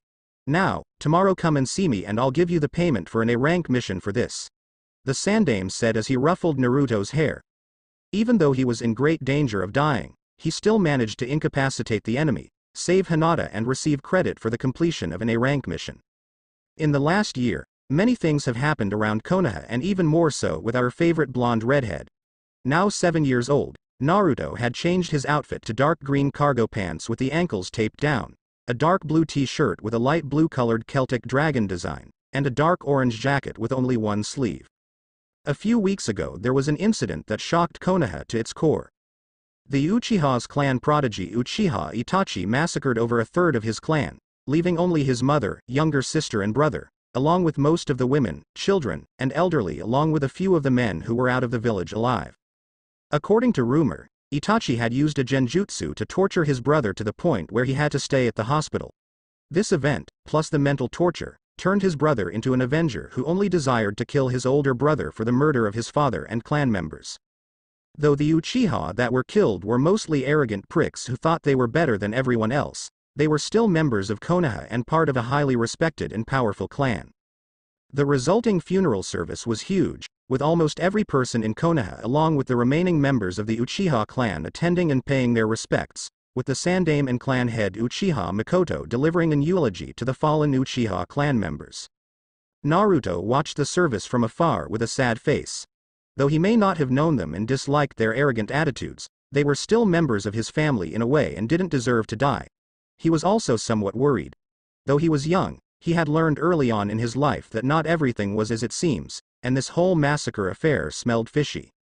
Thinking things over, Naruto decided that he would put aside his suspicions for the moment and inform the Sandaime and Mikoto about his legacy, but would still keep it a secret from the village as a whole. This would serve two parts.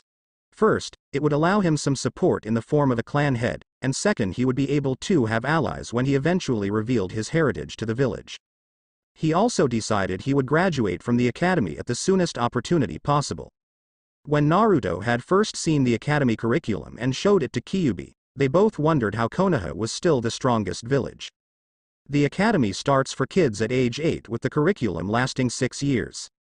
In recent years, the academy had been shifting to a more theoretical curriculum instead of a more balanced version. This meant that it was focusing more on history, math, and basic chakra theory instead of more practical arts like chakra control, taijutsu, shuriken jutsu, and jutsu practice. In fact, from what he was able to find out, the written text for the graduation exam counted for over half the passing grade, with the ninjutsu portion taking up 2/3 of the final portion, and even then the ninjutsu they needed to perform to pass were the most absolute basic and least chakra intensive possible. And speaking of graduating, the class he would graduate with, if he didn't do so early, would be filled with various clan heirs from almost every shinobi clan in Konoha. There was Inuzuka Kiba, heir of the Inuzuka clan who specialized in combination techniques with their ninken, ninja dogs. Kiba was a loud, brash, arrogant boy with brown hair and eyes, and the iconic two red, fang-like marks on his cheeks, one on each cheek, representing his clan's symbol.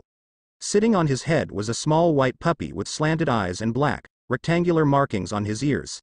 This pup was Kiba's partner, Akamaru. Next was Akamichi Choji, the heir of the Akamichi clan.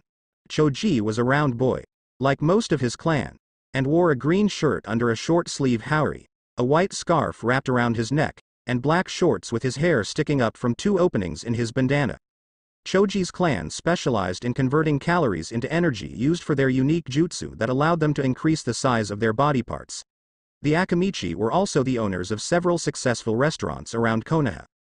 After the Akamichi was the Yamanaka and their heiress Ino, a blonde-haired girl who kept said hair in a ponytail save for a single bang, light blue pupilless eyes, and wore a purple crop top and skirt combo over bandages. The Yamanaka clan specializes in mental techniques and have unique jutsu that allows them to enter and interact with a person's mind. From the Nara clan was Nara Shikamaru, a pineapple-haired boy with black hair and a lazy expression on his face. Wearing a green vest over a gray shirt and dark blue pants, his entire posture spoke of absolute boredom. Like most Nara, he possessed increased intelligence and the ability to manipulate his shadow for a multitude of purposes. Unfortunately, like all male Nara, he was also a lazy bum who preferred to sleep all the time. The Aburame clan was represented by their heir Shino, who was mostly concealed by a large green trench coat and black sunglasses. All that was viewable was his spiky brown hair and the lower legs of his black pants. The Aburame were a reclusive, logical clan that housed special chakra-draining insects that they used for their techniques. Second to last were the Uchiha, with their heiress Uchiha Yuko and her younger brother Sasuke. Yuko was a pale-skinned girl with straight black hair reaching her shoulder blades and a blank expression on her face. She wore a white, long-sleeved shirt with black sleeves, black Anbu-style pants taped at the ankles with gray wrappings, and heeled sandals. Sasuke was wearing a dark blue shirt with the Uchiha clan crest on the back and white shorts, a scowl on his face and his hair spiked up in the back, causing his head to resemble a duck's rump. Lastly was the Hyuga and their heiress Hinata. The Hyuga, like the Uchiha, were known for the dojutsu, the Byakugan, white eyes, that allow them a near 360-degree vision, the ability to see the chakra network and the 361 tenketsu that run along it, the ability to see through objects, and finally the ability to see great distances. Combining this with their juken, and they were easily one of, if not the strongest clan in Konoha. Ever since he had saved her, Hinata had admired Naruto, which soon began to develop into a crush that steadily grew as they hung out. The two of them were the best of friends and got together as often as they could, which resulted in Hinata's father Hiyashi slowly warming up to Naruto when he observed the positive effect he was having on his daughter. Unfortunately, this class also seemed to have a record-breaking number of the scourge known as fangirls, with the biggest one being a pink-haired banshee of a girl named Haruno Sakura, the daughter of civilian council member Haruno Akira. Personally, Naruto found it odd that the only civilian council member to do their job properly and who was a proud, respectable woman would have a daughter like Sakura. Thankfully, this year was going down without much trouble, with Naruto taking the Rookie of the Year spot with ease, something that drove Sasuke and Kiba nuts with their similar mentality of being either an alpha male, or Uchiha elite, as they referred to themselves, which in their minds automatically made them above everyone else. Naruto honestly found their attitudes both slightly amusing and highly irritating, especially when the two of them started insulting him and his friends. Honestly, at times he had to restrain himself from kicking both of their asses down a few pegs with the way they were acting. Thankfully, his new friends in the form of Yuko, Shikamaru, Choji, and Shino were able to talk him down. Naruto often spent most of his time when he wasn't training alone or with Orochimaru, Anko, and his summons with his friends. They either trained together, went out to eat, and on that note Naruto, Hinata, and the guys discovered Yuko could eat such a large amount of food that when Choji informed the rest of the Akamichi they made her an honorary member of their clan, or just hanging out at one of their homes or the park. All things considered, this was shaping up to be a good year for him, and by next year he should be able to graduate early. ## 1 year later, training ground 43 ##. Currently, Naruto was using his newly acquired jutsu to help him practice some Doten and Suiten techniques along with a Raiten jutsu he acquired at almost the same time as his new technique. What was this jutsu he was using to help him train, you may ask? Why, it was none other than the Nidaam's Kage Bushin, Shadow Clone, and a rank Kinjutsu, forbidden technique, that allowed the user to create solid copies of themselves that when dispelled would transfer their memories to the original. How Naruto acquired an A-rank Kinjutsu was really quite simple and honestly quite a stroke of luck. Flashback. Training Ground 7, 3 weeks ago. Naruto was currently working on an advanced form of the tree climbing exercise to increase his chakra control. The exercise consisted of walking up the tree while having leaves levitating and spinning in place above his fingers. Currently he was on 4 leaves and was taking a break before he started up again. Naruto would only consider this exercise mastered when he could stay on the tree for an hour with leaves on all 10 fingers, both his knees, elbows, and his forehead. Just as he was getting ready to walk up the tree again, he stopped when he heard a strange sound coming from further in the forest. Being curious, Naruto began following the noise. As he got closer to the source of the sound, he was able to identify the sound as what seemed to be countless birds chirping simultaneously. Finally arriving at a clearing, Naruto noticed that several of the trees appeared to have been pierced by an unknown object, and in the center of the clearing was a silver-haired shinobi.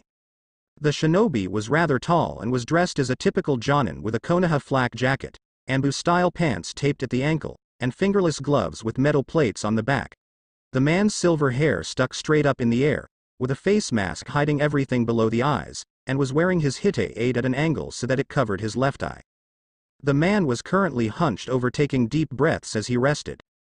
Feeling even more curious, Naruto activated his Sharingan so he could observe in more detail. As the man straightened, he reached up and raised his hite to reveal a fully matured Sharingan eye before he went through 3 hand seals and clutched his left wrist. Lightning started to form into an orb around his fist, the sound of birds chirping filling the air, before he charged at a tree while calling out, "Chidori," thrusting his hand forward. His arm pierced the tree like a hot knife through butter. Pulling his arm from the tree, the man lowered his hite so that it once again covered his eye, before nodding to himself. The silver-haired shinobi began walking from the clearing while pulling a small book from his kunai holster. Naruto slowly followed behind him with his chakra suppressed in the hopes of seeing some more techniques he could copy. Before long the man arrived at the village memorial stone, where he proceeded to just stand and do nothing while occasionally gazing at the monument.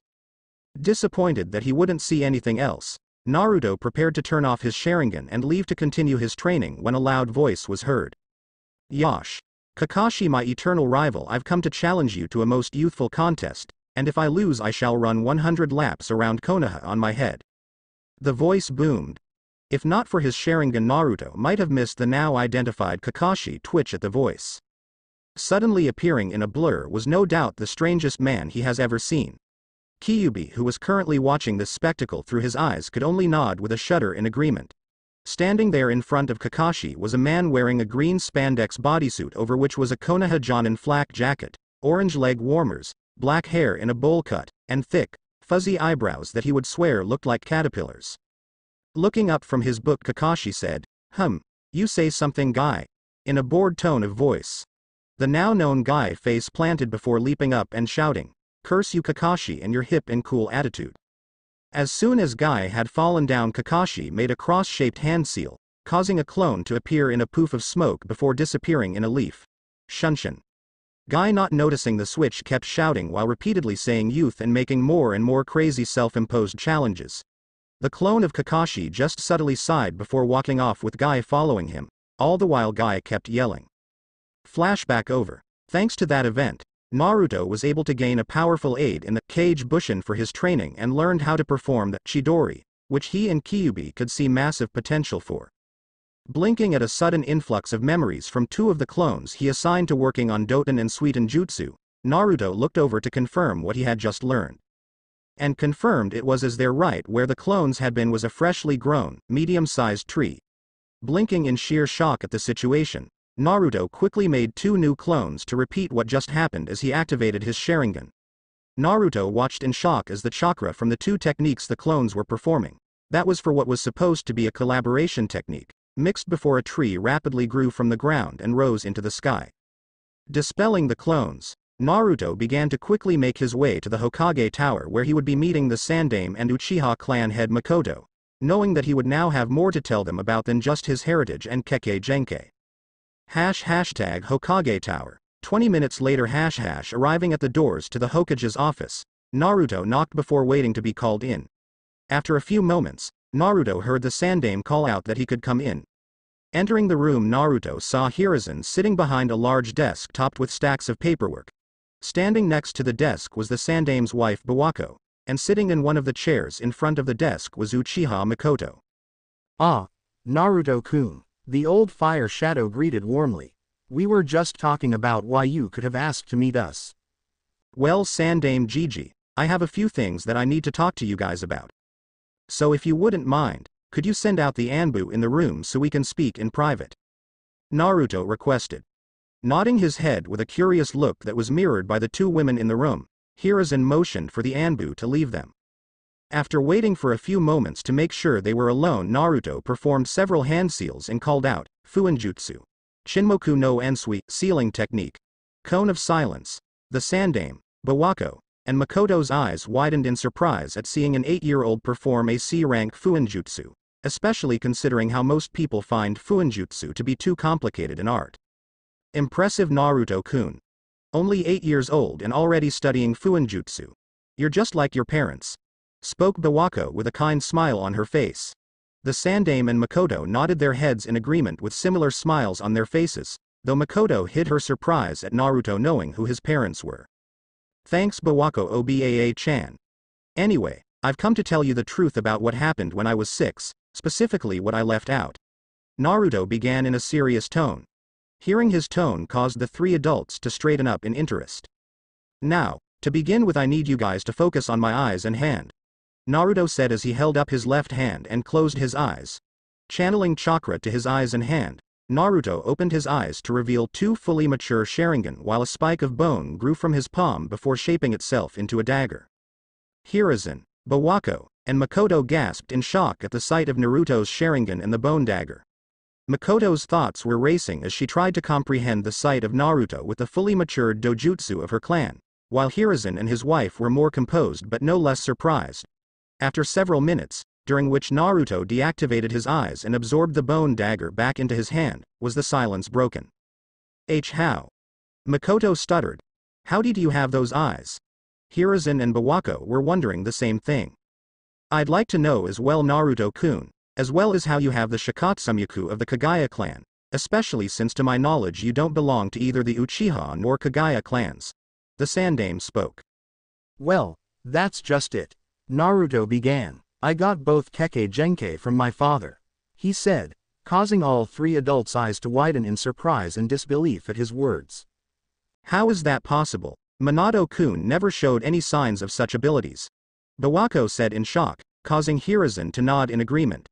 Indeed, not once in all the years that I've known him has he even hinted at having such abilities. The Sandame said as he thought back to all of his interactions with his successor. That's because he hid them due to who his parents were, specifically his father. Naruto explained. At their questioning stares he continued. You see, my grandfather was Uchiha Madara, Naruto explained. At that the Sandame fainted, Bawako froze in sheer disbelief, and Makoto went into shock. Looking at them, Naruto couldn't help but sweat drop as he thought to himself. And they're supposed to be the leaders of a shinobi village. After several minutes, the adults in the room were revived and regained their composure. Naruto handed out tea that he made while he was waiting. Thank you for the tea, Naruto, and we're sorry we were just surprised by the revelation of Minato-kun's father. Bawako began. But can you explain how this is even possible, because we were under the impression that Madara died at the Valley of the End? She asked, causing both her husband and Makoto to nod in agreement. Naruto nodded in acceptance before beginning to explain what his father had told him while they were training. He started with how Madara had survived his battle with Hashirama but had fallen unconscious from his injuries and chakra exhaustion. About how he had been saved by a woman who would years later become his lover and then wife. How his grandmother had explained her family history before they married and later on had a son and spent 5 years as a happy family before tragedy struck in the form of his grandmother Hanako being killed by Aim Shinobi. Madara's brief rage followed by tremendous grief at the death of his wife and unborn child before coming to the decision to continue his former plans, and finally the month he spent training Minato before leaving him at Konoha. After he was finished, the adults took a few minutes to organize their thoughts and emotions. They couldn't help but feel sadness for Madara. He had finally found peace, love, and happiness only for it to be ripped away by the death of his wife and unborn child. Finally it was the Sandaime who spoke. So, Madara had been still alive. And who would have thought Madara would have a child, though I guess Minato had to get his skills and talent from somewhere. The Hokage said, with the two women nodding in agreement. Agreed. Still this would explain a few things, like how Minato-kun was able to fight at high speeds without getting tunnel vision. Makoto said with a thoughtful expression. Well, Naruto-kun, we will guard this secret until you're ready to show everyone who you really are. And remember, you now have 4 legacies to continue. Your mother's Uzumaki clan, your father's, Madara's, and your grandmother's Kagaya clan legacy. Bawako said with a smile towards him, with her husband and Makoto nodding in agreement. You don't need to worry. I don't plan on revealing anything until I'm strong enough to protect myself, my friends and family. Especially since both my father and grandfather had a real talent for pissing off Iwa, and I neither want nor need problems right now. Naruto replied with a chuckle. That they did. The 3 adults thought as they remembered how Iwa had suffered at the hands of both Namikaze Minato and his now revealed father Uchiha Madara.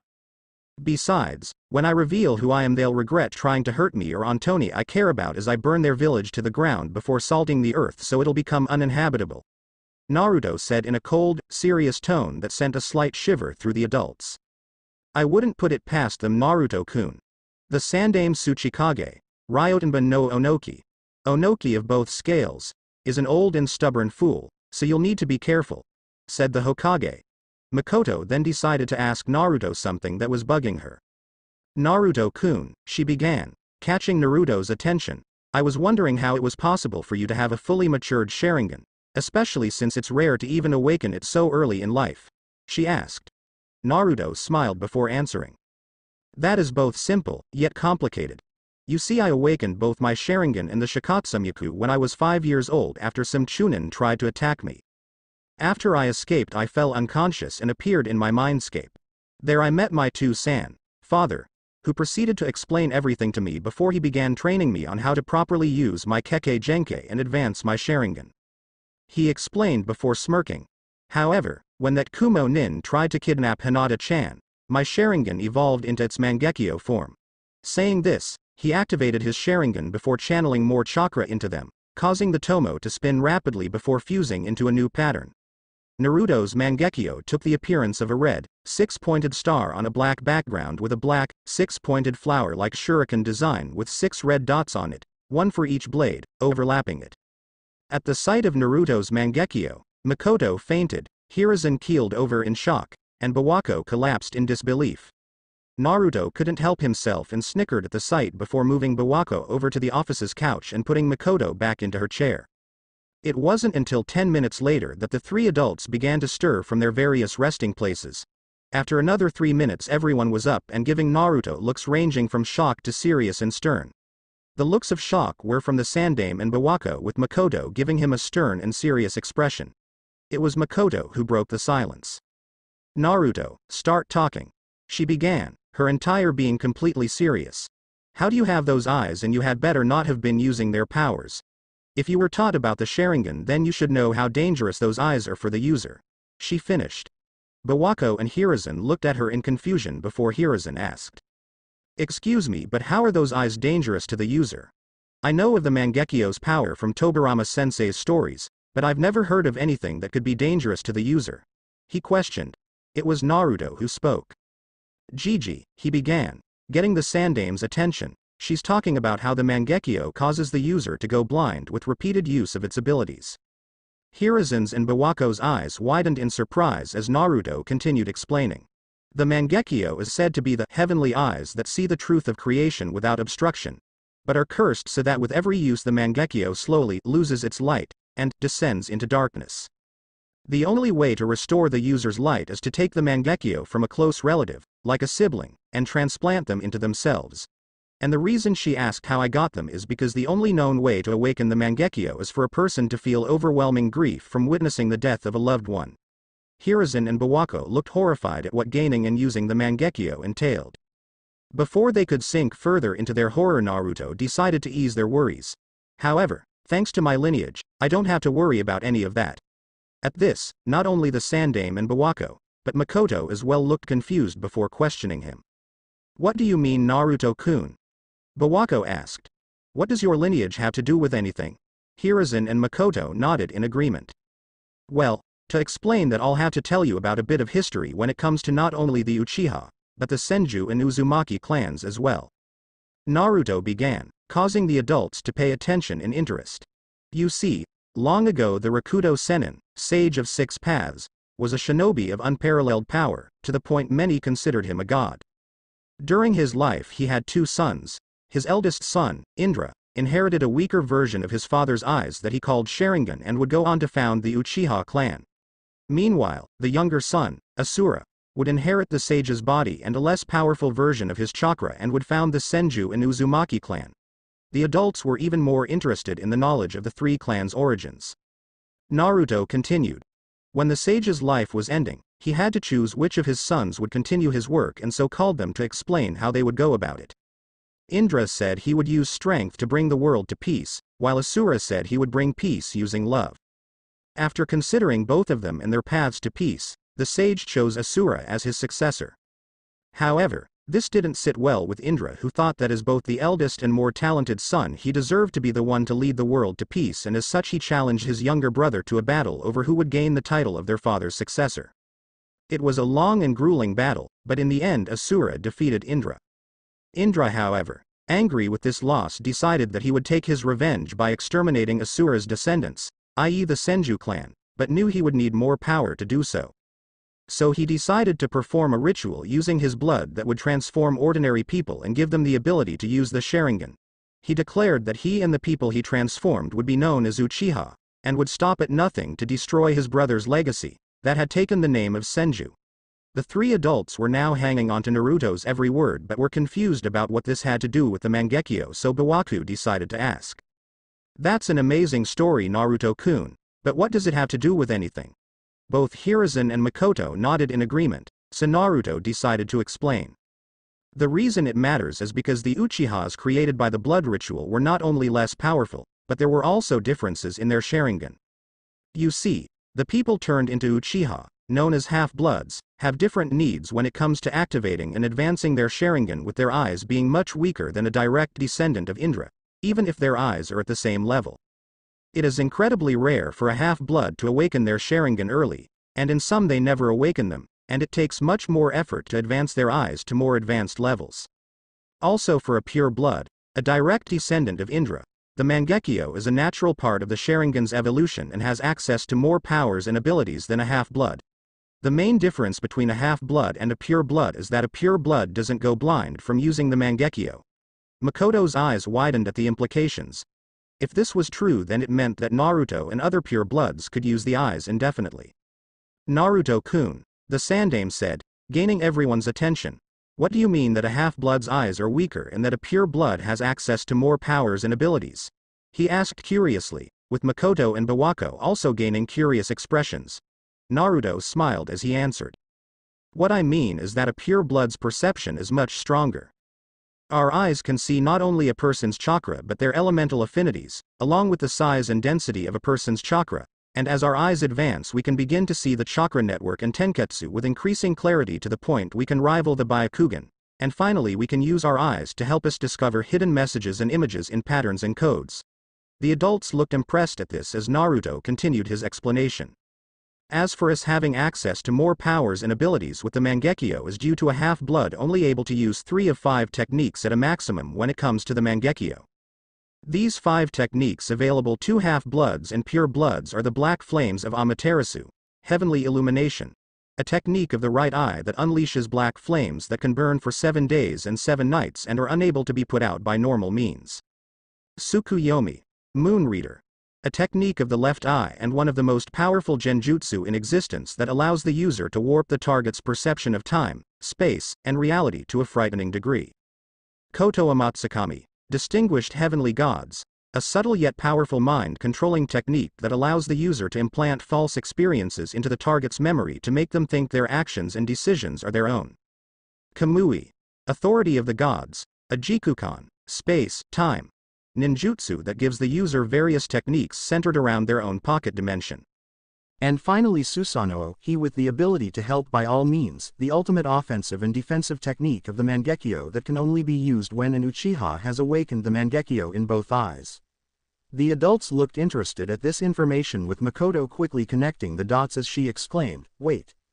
Are you saying that a pure blood can not only perform all 5 of these techniques, but there are techniques exclusive to pure bloods?" Naruto nodded in confirmation before saying, "Yes, there are 4 techniques that are only available to pure blood Uchiha. Of those techniques, I only know of 2 of them due to being able to use them in addition to possessing Kamui and, due to having unlocked the Mangekyo in both eyes, Susanoo." "And what would those techniques be, Naruto-kun?" asked Makoto.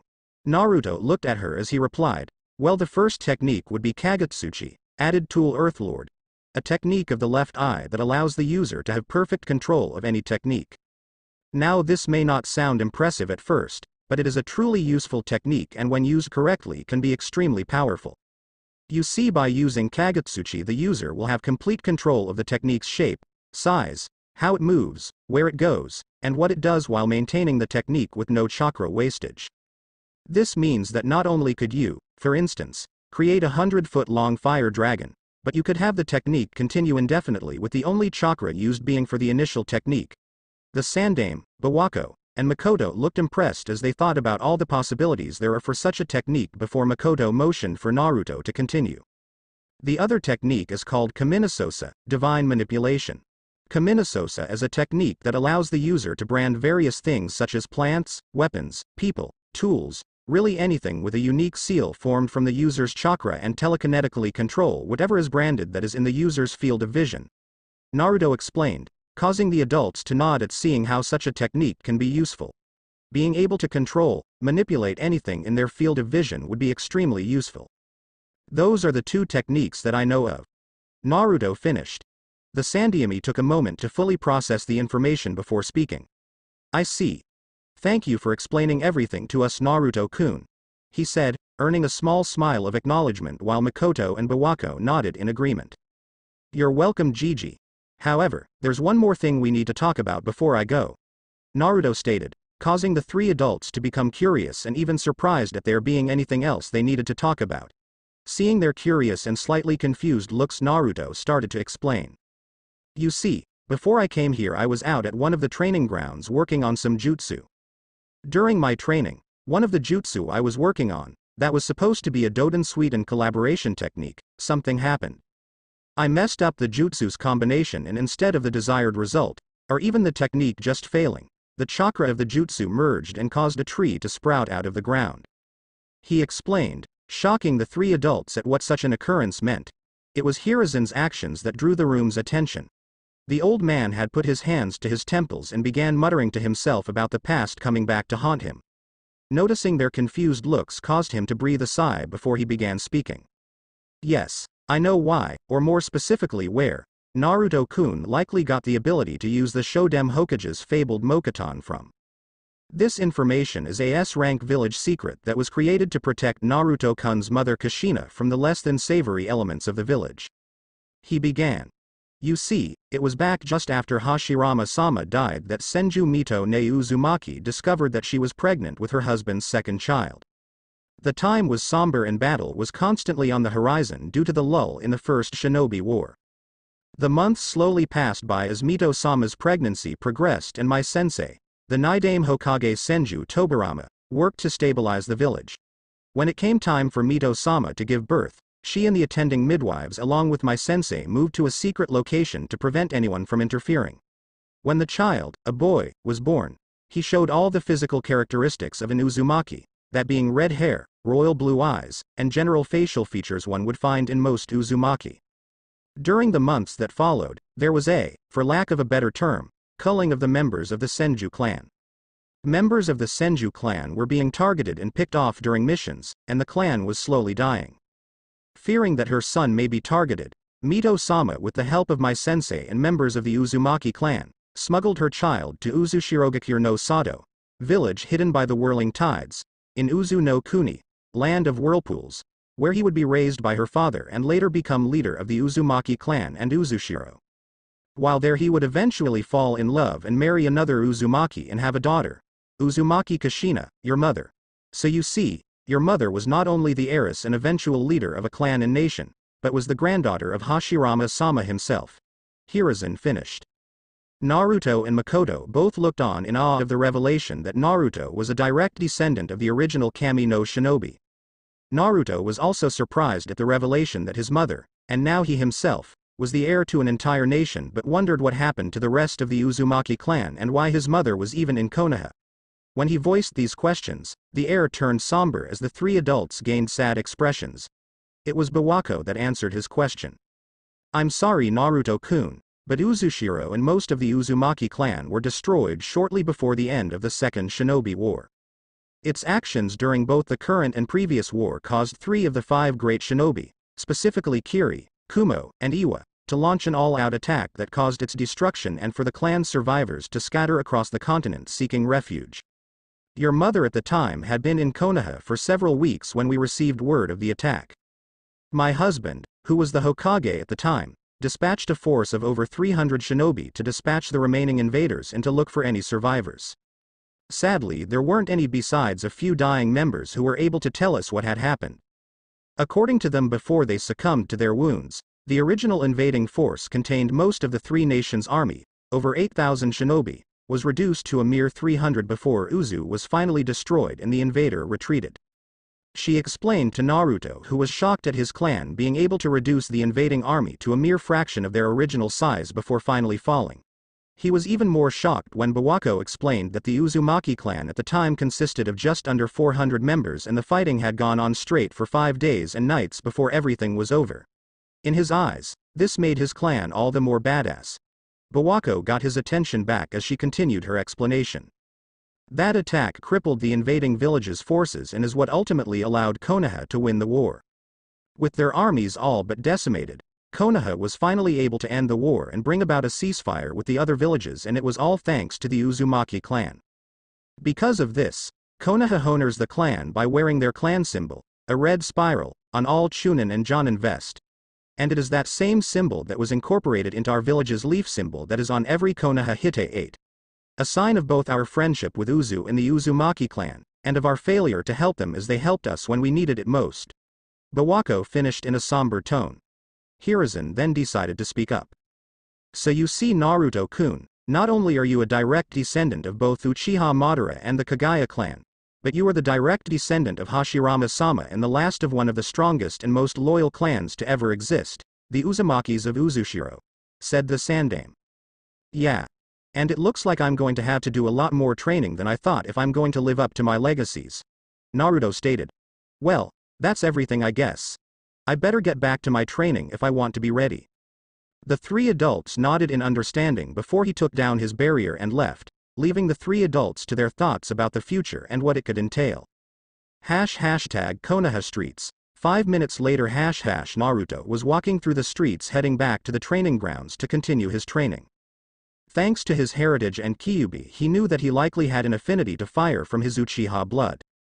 And thanks to the discovery of his new Kekkei Genkai, he definitely had an affinity with water and earth, since those elements were needed to form the Mokuton sub-element. He knew it wasn't likely that he had any more affinities, but decided that he should check just to be sure. Plus, with the discovery that he had Mokuton, he would have to set aside some time and clones to master it, which would be difficult without some scrolls on the subject or a teacher. All this in addition to training his Mangekyo techniques, school assignments, taijutsu training, physical exercising, training his chakra control, and more meant that he had a very busy schedule. Thank Kami he was able to use the Kage Bunshin no Jutsu to aid him, or else he may just go mad, which caused Kyuubi to give a snort of amusement at his thoughts. As Naruto continued walking peacefully in the shadows while thinking of all the work he needed to do, he suddenly heard the sound of somebody crying. Curious about who would be crying out here near the training grounds, he decided to check and see who it was. So he followed the sound until he found who it was. Eventually finding the source, he was surprised to find Hinata with her knees to her chest, tears streaming down her face. Acting quickly, Naruto rushed to her side before asking. Hinata-chan, what's wrong?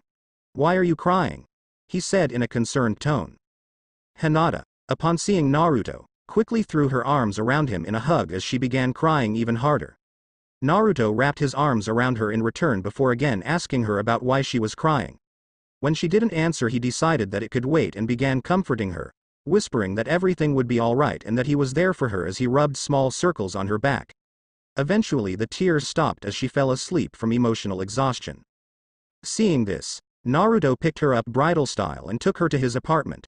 Once there, he laid her on his bed before bringing over a chair so that he could sit by her side.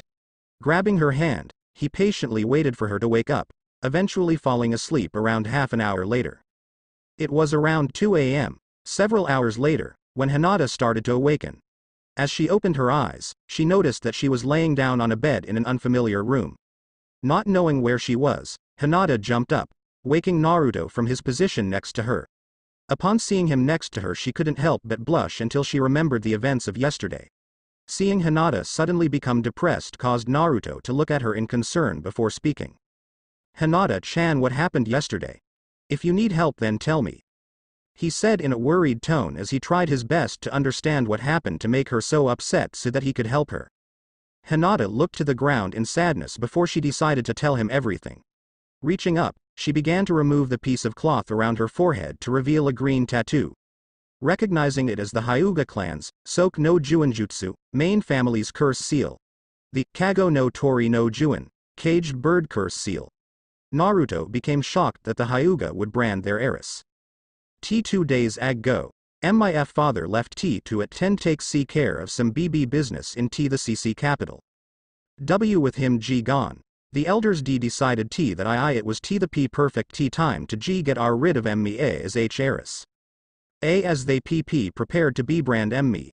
My uncle H Hazashi found out and T tried to stop T them. In response, one of T the elders activated his seal, C causing him T to C collapse F from T the PP pain. Here fresh tears began to pour from her eyes as Naruto pulled her into a hug to help comfort her as she continued. T the elder K kept T the AC seative during my entire sealing and only S stopped when it was over. After IW was B branded TT they B banished me, C claiming T that TT they D didn't want me T to SS sully T their clan any F further. Hinata finished. At this point Furious didn't even begin to describe how truly angry Naruto was.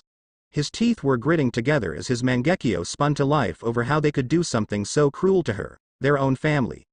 To brand someone as young and kind as Hinata with a Juinjutsu is bad enough, to then banish her while claiming her a disgrace for no other than that they view her as weak was completely atrocious.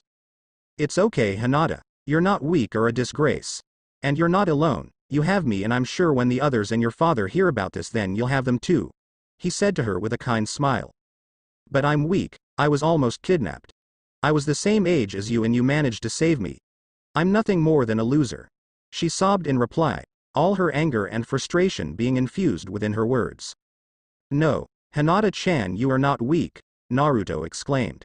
"You are a kind, loyal, hardworking, and beautiful person," he said, taking his hand to her chin and raising her head so they locked eyes as he continued, "Look Hinata-chan, I'm hated by almost everyone in the village with only a small handful of people caring about my well-being. The people who hate me call me demon, hell spawn, and so many other horrible things while they do everything they possibly can to hurt me.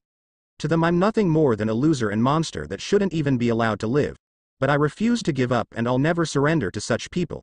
That's my Nindo and one day I'll prove them wrong about everything," he said with a determined expression, getting a smile from her before she frowned.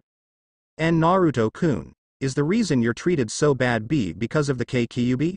she asked, knowing that it was likely a sore subject. Naruto's eyes widened in shock. How? How do you know about that?" He stuttered at the sheer surprise that she knew. Well you see. When I use MIB Byakugan I can see the Red Sea chakra in your gut.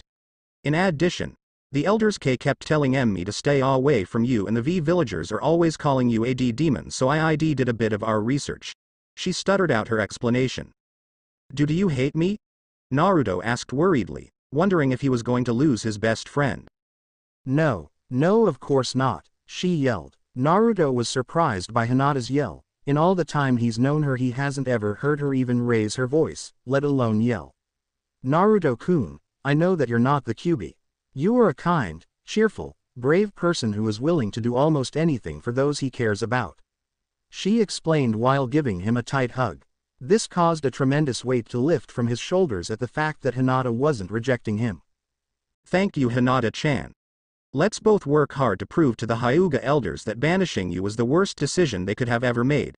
I'll be helping you every step of the way, he said with a smirk. Really?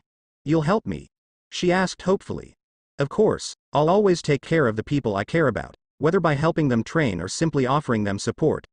That goes especially true for you, Hinata-chan. You're my best and most precious friend, and I'll do whatever I can to make sure you stay happy.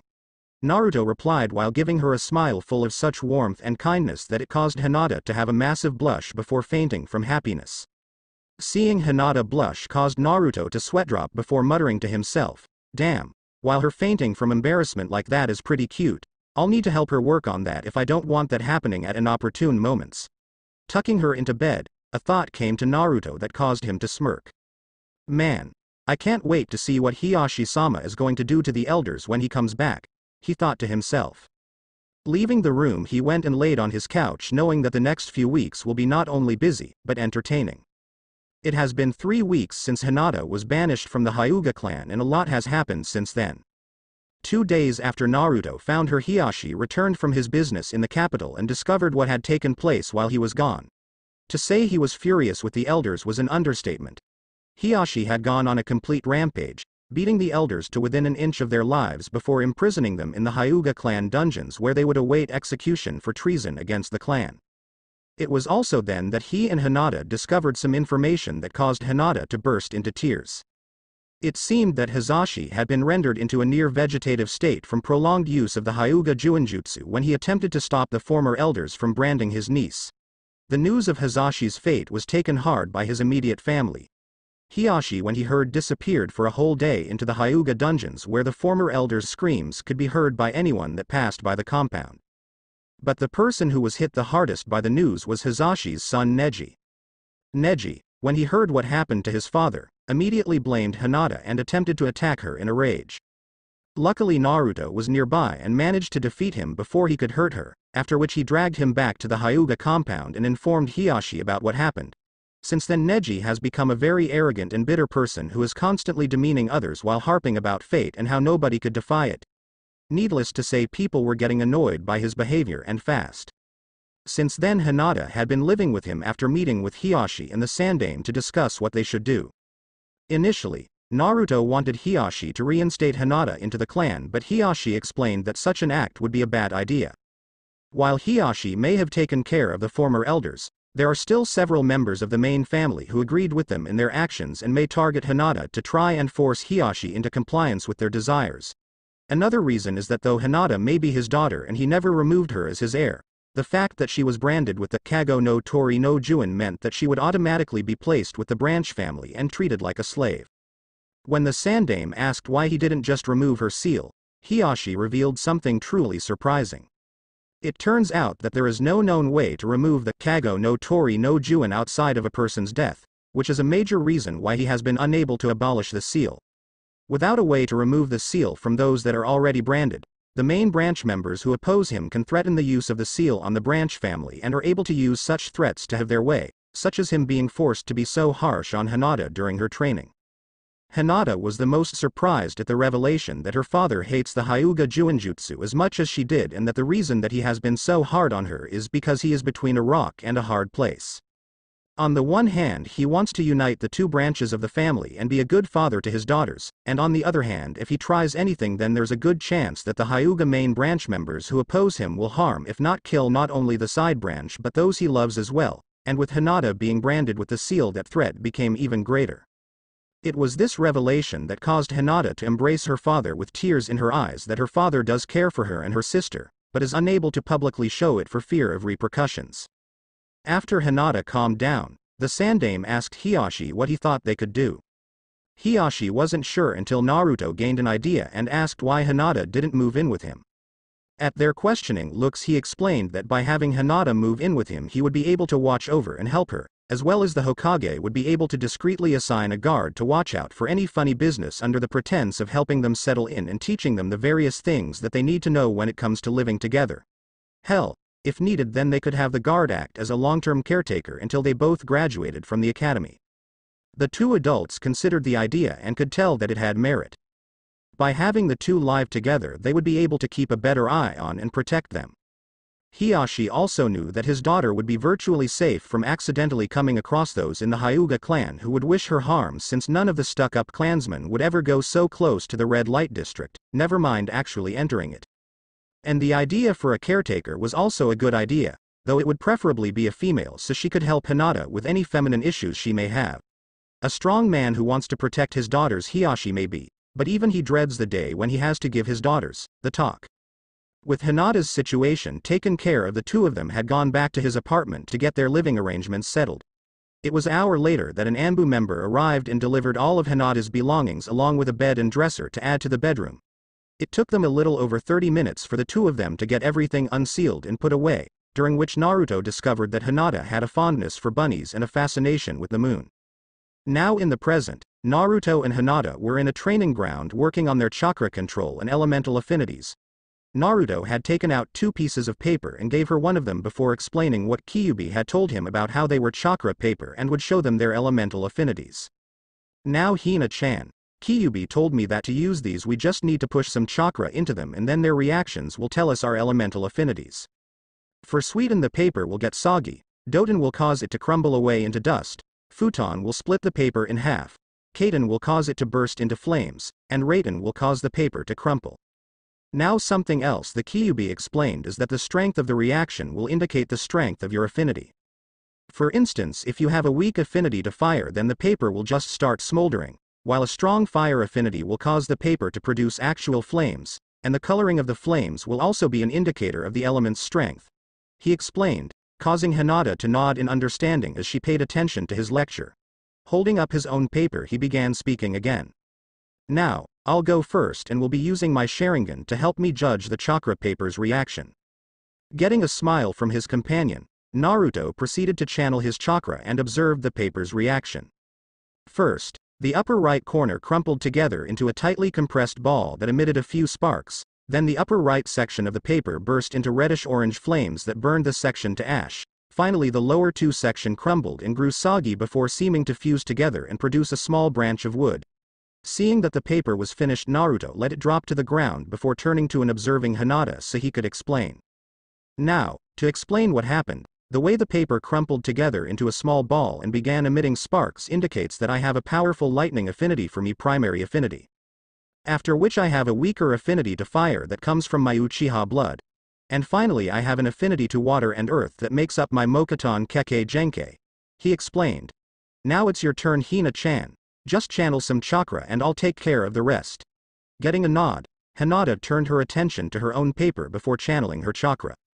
The paper became soggy before crumpling together into a wet ball. Seeing the reactions, Naruto decided to explain. Well, Hina-chan, it looks like you have a strong water affinity followed by a secondary, average affinity for lightning. Hinata looked surprised and shocked at the information. Wondering what's wrong, Naruto decided to ask. What's wrong, Hina-chan? I thought you'd be glad to know what your affinities were. Shaking her head, Hinata responded with a slight tremble in her voice. And no, I am glad to know, but I now know why I've always had so much trouble with the Juken. At Naruto's confused expression, she decided to explain. You see, Naruto-kun, the Juken is a Doton-based taijutsu style and I have an affinity for water and lightning, both of which oppose earth. That means that it is incredibly difficult, if not impossible, for me to perform the standard Juken. Naruto had a look of understanding before gaining a questioning look. Wait, if you've had so much trouble with the Juken, then why hasn't anyone else thought of testing your affinities? Or you could have tried modifying the Juken to work for you. At Naruto's words, Hinata gained a look of sadness and irritation before she replied. While that may seem like an obvious solution to discovering and or fixing the problem, it wasn't allowed for a Hyuga to test their elemental affinities until they're either genin or 14 years old. It was a tradition of my family, and unfortunately many of my former clan members refused to do anything against tradition, even if the said tradition is outdated and or causing problems. She explained. At Hinata's words, Naruto's face gained a blank look as he deadpanned. Hina-chan, no offense or anything, but those members of the Hyuga clan sound like morons.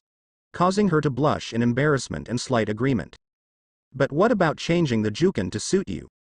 Naruto reiterated his second question, seeing as Hinata hadn't answered him. Here Hinata gained a look of irritation as she responded. Unfortunately, to do so I'd need access to the scrolls containing the Jukin's Kata, and there are only 2 copies of them. What's worse is that only the clan's head and elders can access them. Seeing Naruto's questioning look caused her to sigh before explaining.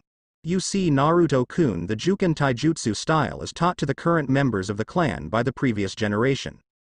This is a tradition that was supposedly started to help the training and learning of the clan and its rules, laws, traditions, and various decorums by the younger generation of Hyuga.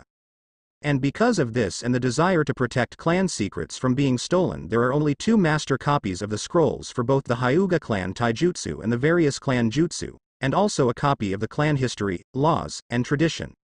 All of which are held in 2 secure locations. One in a reinforced vault in the Hyuga clan library, and the other is in the clan elders' meeting room, protected by various seals of which only the elders are keyed into. Frowning in confusion, Naruto decided to voice his thoughts on the matter. But if that's the case, then how is anybody supposed to have access to the information if they have any questions or research they need to perform? His question was answered by Hinata, giving further clarification. Remember, I said that there are only 2 master copies of the information. There are plenty of copies of everything but the clan jutsu in the library. The problem is that the only way to train in the clan arts is for someone to teach you. Otherwise you're pretty much out of luck if you want to train in anything new on your own. What's worse is that there may be other clan jutsu in the master copies besides the 6 techniques that we know of that the Hyuga clan use. She finished with a frown on her face. Naruto and the Kyuubi, who had decided to listen in on their discussion, frowned as well, but for different reasons. Naruto was frowning because to him the idea of forcing the younger Hyuga to have to go to the older generation if they wanted training seemed not only wrong but also foolish, since doing such a thing easily limits the younger generation's potential to surpass the older generation. Kyuubi, on the other hand, was frowning for a different reason. It had been around for thousands of years and during that time had seen many different things, but through it all had noticed a pattern when it came to certain things.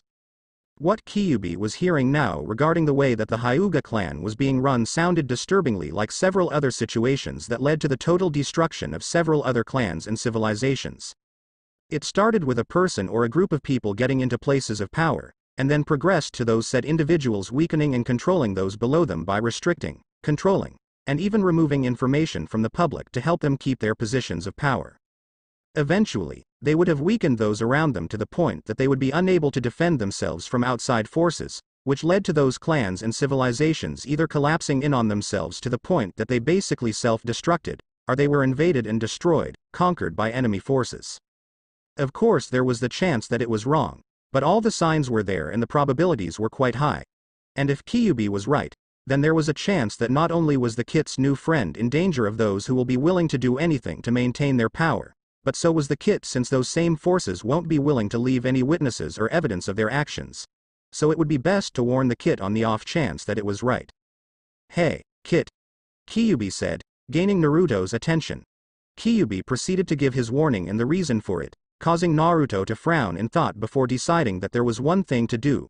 In addition, this would allow them to take out 3 birds with 1 stone. Turning his attention back to Hinata, he explained his plan, which caused her eyes to widen in shock before narrowing in compilation. Finally, she nodded in agreement and the 2 of them with Kyuubi's help began to plan. Later that night, outside the Uchiha compound. It was late at night and both Naruto and Hinata stood outside the Uchiha compound dressed in black and dark gray clothing with their respective dojutsu active, checking for any nearby patrols. Tonight, the 2 of them were planning on not only raiding the Uchiha clan compound for anything useful, such as jutsu, clan techniques, and any instructions and manuals for elemental transformation exercises, but the Hyuga and Senju compounds as well. The 2 of them had brought plenty of supplies to copy anything useful, and with the help of Naruto's Kamui they should be able to slip past any barriers and/or obstacles that were in the way without alerting anyone. After making sure the coast was clear, the 2 infiltrators ran up to the wall where Naruto proceeded to shift his dojutsu to its Mangekyo form before grabbing Hinata's hand and activating Kamui, allowing the both of them to walk through the wall and enter the compound. Heading towards the corner of the building by the street, the 2 stopped for a moment to ensure the coast was still clear before they stealthily moved over toward the main building that would house the clan's library and archives. They quickly reached the building and quietly slipped through the front door and headed down the hallway, checking the doors they passed to see if the library was behind one of them. It was 3 minutes later at the sixth door that they found their target. Quickly entering the library, Naruto quietly closed the door behind him before making 3 cage bunshin, one to stand guard at the door in case someone came by, and the other 2 to help Hinata and the original to find and copy down anything useful. Looking around, Naruto and Hinata saw the library was divided into sections marked Ninja Arts, Clan History, and Records and Diaries. Ordering the 2 clones to check out the clan history and records and diaries and to make more clones if they needed help. Naruto and Hinata headed over to the section marked Ninja Arts and discovered that it was further divided into sections for each individual elements, along with a few sub-elements that the clan had encountered over the years. They may not be able to use the techniques, but that didn't mean that the Uchiha clan weren't going to copy and analyze the techniques in case one of their future opponents used them against them. Iryo ninjutsu, medical ninja techniques, non-elemental jutsu, i.e. taijutsu, genjutsu, and such things like the shunshin, and finally a very small section on elemental and chakra manipulation, that included several advanced chakra control exercises, and some information of Inton, yin, spiritual release, and yoton, yang, physical release. Making several more clones to help, the 2 of them started going through a few scrolls before Hinata said, "They're all blank." Getting a confused look from Naruto before he gained a look of realization. "No, Hina-chan, they're not. I can see the instructions just fine. I'm guessing that only someone with Uchiha blood can read these scrolls as an added security measure to keep the information from being stolen by any enemies. To anyone not of Uchiha blood, the scrolls will appear blank. It's really quite ingenious," Naruto explained, getting a look of realization from Hinata before she frowned. "Don't worry, I'll read them aloud so you can help copy them so we can both learn them later," he said, getting a nod of agreement and a quiet, "Hi, right," from her before he turned back to work. Going through the scrolls, the 2 young shinobi in training gained several techniques from each section. Kaiten, fire release, Kaiten. Gokakyu no Jutsu, great fireball technique. The user gathers chakra before launching a massive fireball from their mouth at the target that burns on contact. It can also be released as a continuous flamethrower. C rank technique. Kaiten. Hosenka no Jutsu, Phoenix fire technique, sends a volley of small fireballs at the target that burn on contact. Number varies depending on the amount of chakra used. C rank technique. Kaiten. Ryuka no Jutsu, dragon fire technique. The user sends a compressed fireball in the shape of a dragon's head at the target. Even out of range, its power and reliability are stressed. C rank technique. Kaiten. Goryuka no Jutsu, great dragon fire technique, improved version of the Karyuden no Jutsu. B rank technique. Kaiten. Karyuden no Jutsu, fire dragon bullet technique, created by the Sandaime Hokage. The user needs chakra, then breathes fire from their mouth, which are then manipulated into the shape of a dragon and then divided to strike the target from the left, right, and center, reducing the target to ash with a focused strike. B rank technique. Kaiten. Zukaku no Jutsu, intelligent hard work, cranium carver technique. The user fires a small fireball that erupts into a giant firestorm after making contact with a surface, causing widespread destruction to the area and is difficult to evade. B rank technique. Kaiten. Heizekisho no Jutsu, ash pile burning technique. A technique where the user releases a cloud of gunpowder composed entirely of ash that stays in the air, surrounding the target, and which can be used as a smokescreen. The user can ignite the cloud, burning the target in a violent explosion, with a piece of flint placed on their teeth beforehand. Sweden. Water release. Mizu Bushin no Jutsu, water clone technique. The user creates a clone made of water that possesses 10% of the original's strength. B rank technique. Mizu Shuriken Bunshin no Jutsu, water shuriken clone technique. The user creates and fires off water in the form of shurikens at the target. The numbers vary with the amount of chakra put into the technique. D rank technique. Mizu no Muchi no Jutsu, water whip technique.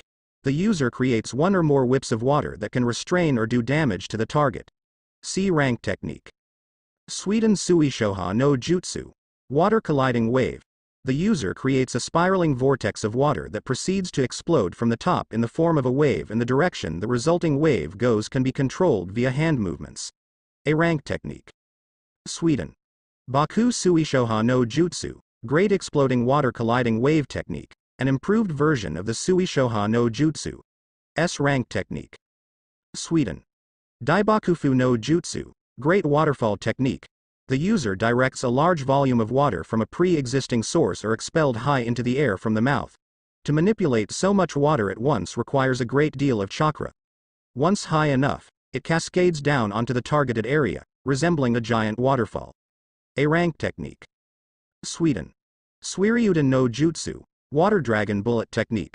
The user manipulates water into the shape of a dragon, which they then direct at a target. The water crashes upon the target, dealing significant physical damage. B-rank technique. Sweden. Suijinheki no Jutsu, Water Formation Wall Technique. The user spits a stream of water from their mouth at the ground, which circles around them and rises upwards to create a clear wall. If the user is standing on a body of water, they can instead create the wall from their surroundings. The wall defends anyone within its perimeter from attack, with the wall's strength and how long the wall lasts is determined by the user and how much chakra is put into the technique. C-rank technique. Sweden. Suiro no Jutsu, Water Prison Technique. The user traps the target in a sphere of water that can come from the user or their surroundings. The water that makes the sphere is noticeably heavy, which restricts the target's movement and breathing.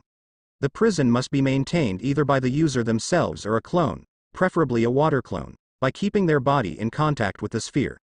C-rank technique. Sweden. Teppodama no Jutsu, Gunshot Technique. The user creates water in their body using chakra. The user then spits the water from their mouth as fast-paced, orb-shaped projectiles whose destructive potential are determined by how much chakra is placed in them. C-rank technique. Sweden. Sweden no Jutsu, Water Bullet Technique. A highly versatile Sweden technique with many variations. After needing chakra in their stomach, the user expels a large quantity of water in the form of a powerful torrent aimed towards their intended target. C-rank technique. Doten, Earth Release. Iwa Bunshin no Jutsu, Rock Clone Technique. The user expels earth from their mouth to form it into one or several identical clones.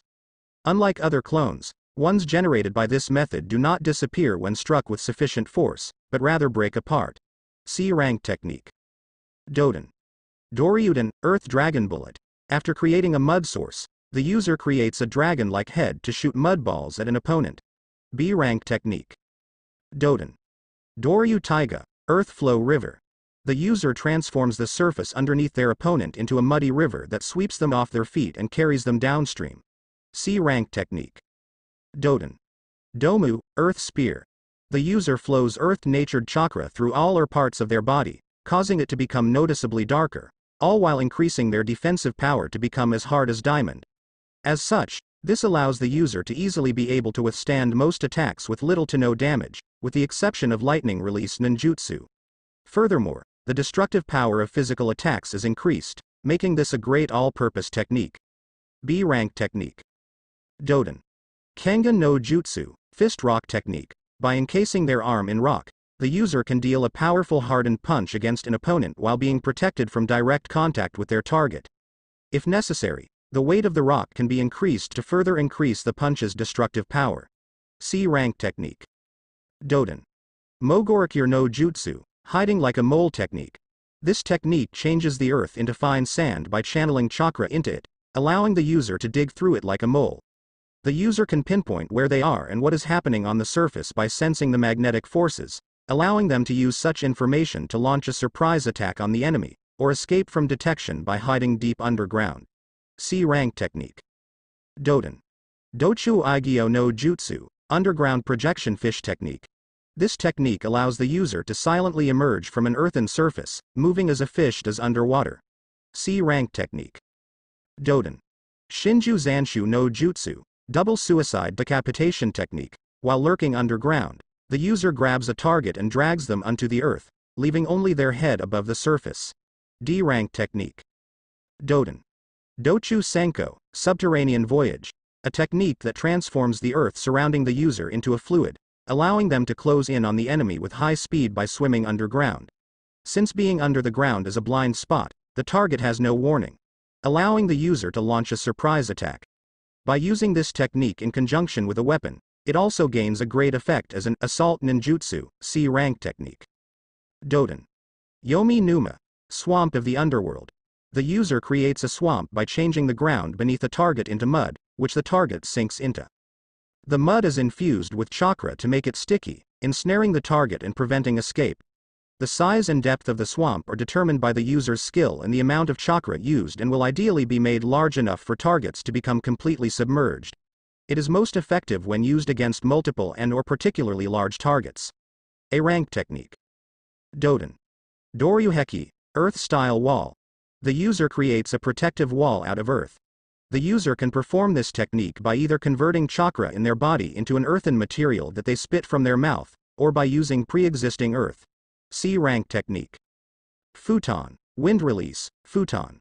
Suiyaku Kei's no jutsu. Propelling winds technique. By letting loose a short blast of air from their hands, the user is able to fly in the opposite direction with considerable force. Can be used to either move very quickly to the side, or even propel the user 50 feet directly upwards. D rank technique.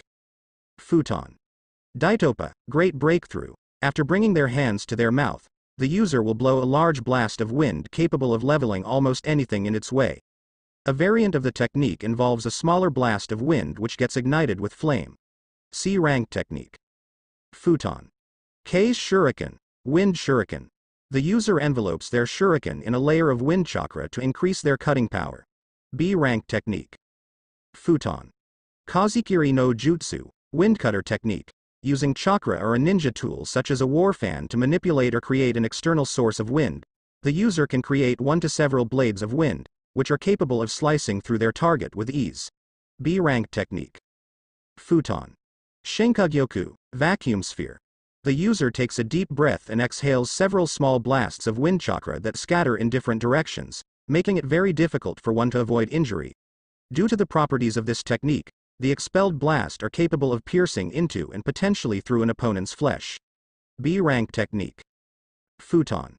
Shinkugin. Vacuum blade. The user exhales wind-infused chakra onto a weapon in order to increase its sharpness, range, and lethality. For example, the user can infuse a kunai to resemble a makeshift scimitar or infuse shuriken to increase their range and cutting power. See rank technique. Futon. Atsugai. Pressure damage. The user compresses a tornado-like mass of wind until it has a very high density before being released. The resulting blast can hit a vast range, inflicting massive damage on both the target and their close surroundings. B rank technique. Futon. Repusho. Gale palm. A wind release technique where the user either increases their velocity, or by the user clasping their hands together, wind is compressed and transformed into a powerful gale, which has enough force to knock over a person. When used in conjunction with shuriken and kunai, the tools become more lethal as their speed is increased. See rank technique. Raiden lightning release. Raiden. Reikyu lightning ball. The user creates spheres of electrical energy and launches them at the enemy. When they make contact with the enemy, the spheres electrocute them and throw them back. This technique can also be used in rapid succession or fire multiple balls at once. See rank technique. Raiden. Gion. False darkness. The user emits lightning in the shape of a spear from their mouth, which then pierces the enemy. Its destructive power is great enough to even pierce through rock, meaning it has a high killing potential. The user can increase the number of spears to attack multiple enemies. This, coupled with the sheer speed of the lightning, makes it a difficult technique to evade. This technique is capable of being focused into a straight beam, similar to a laser. B rank technique. Raiden. Jabashi. Electromagnetic murder. A basic lightning release technique that allows the user to create a wave of electricity from their hands. The user can vary its power from a small surge to shock an opponent to a powerful stream of lightning capable of ripping through solid rock. B rank technique. Raiden. Reigen Raikochu. Lightning illusion flash of lightning pillar. A genjutsu where the user discharges electricity through their entire body in the form of an extremely bright light to disorient their target's vision. Once this is done, the user can implant images in their head, giving the user's allies the perfect opportunity to attack the unsuspecting victim while they are distracted. B rank technique. Raiden. Amigumo. Spider web. After kneading chakra in the body and converting it to lightning, the user places their hand on the ground, releasing a surge of electricity around them in the form of a web, which electrocutes anyone caught in its vicinity.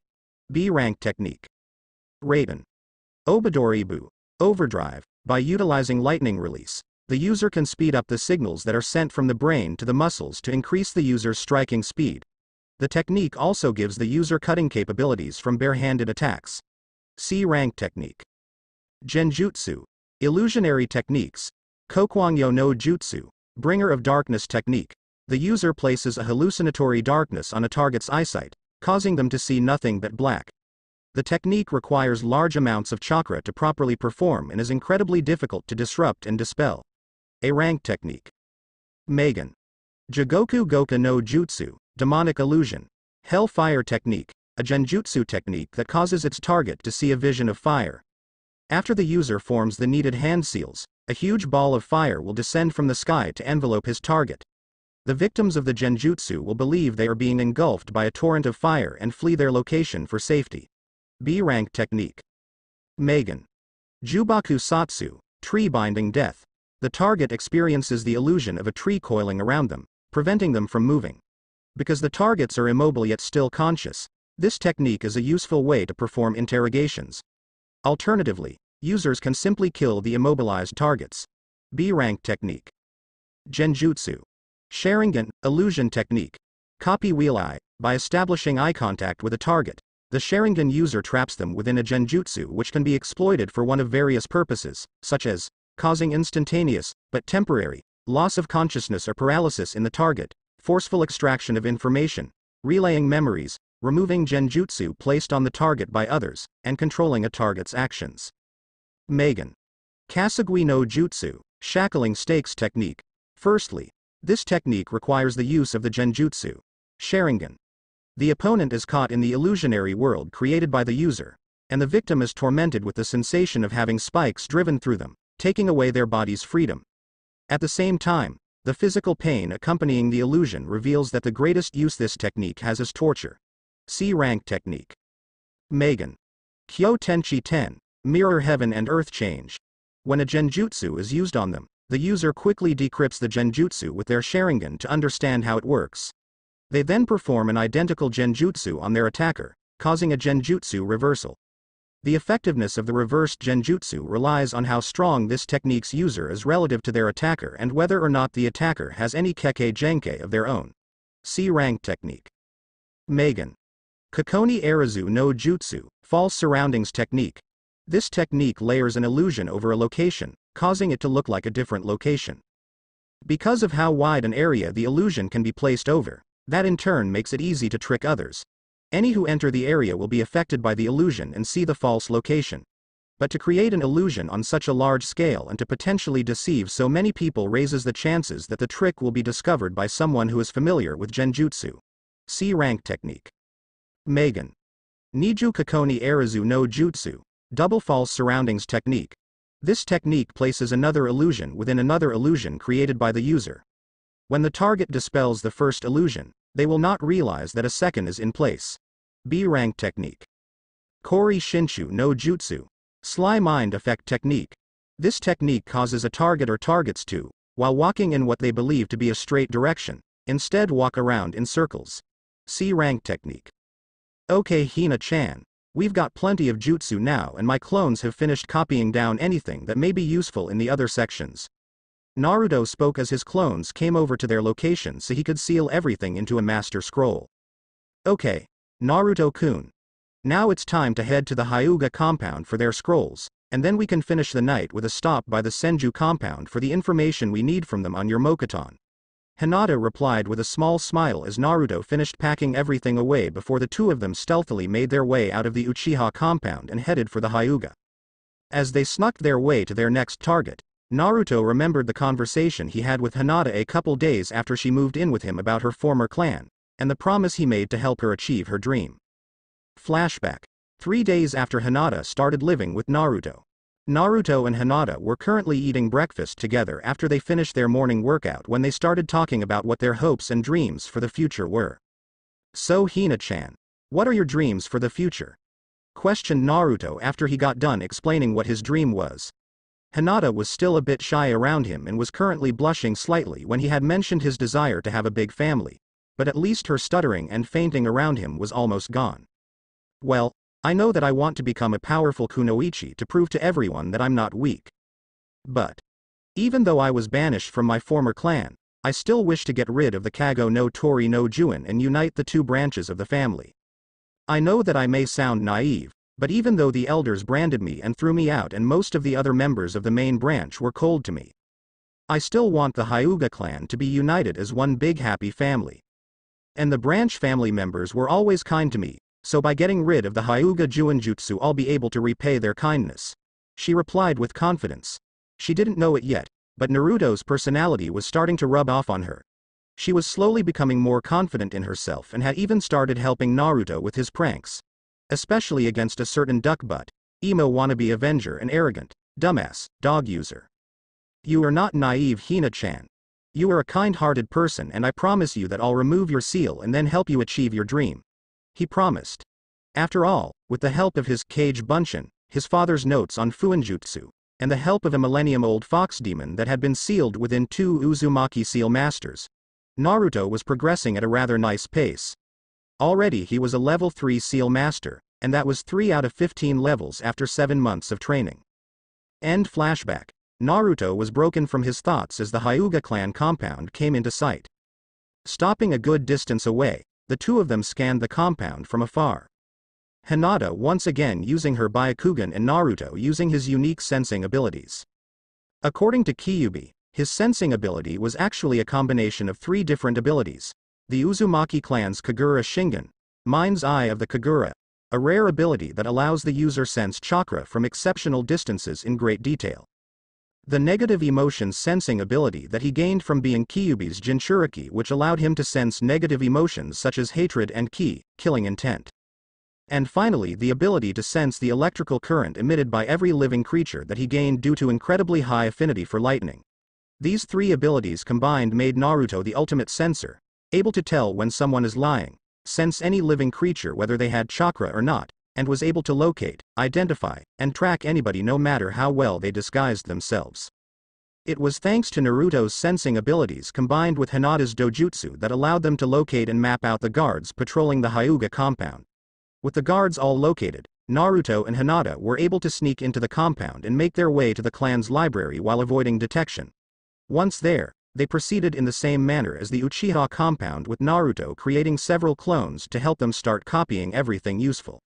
While the clones were doing that, Naruto moved over to the vault that held one of the 2 master copies of the clan's various scrolls. Having talked to Hinata about it, the 2 of them agreed to make a copy of both the master copies that the clan elders had locked away in case there is anything useful or important in them that the elders don't want anyone to know about. So, using his Kamui ability, Naruto easily slipped into the vault without tripping any of the security measures before bringing out a special seal he had managed to locate in his parents' house that was developed by the Uzumaki clan that allowed the user to make a complete copy of any scrolls. It was developed to make it easier to copy important documents and scrolls without having to manually do it by hand. Placing the Hyuga clan scroll on the seal, Naruto activated it. Now, Uzumaki Fuinjutsu, Shirusukuru Yamini, Fuin, Uzumaki sealing technique, seal scroll Gemini, seal. With a flash of chakra a duplicate scroll appeared next to the original.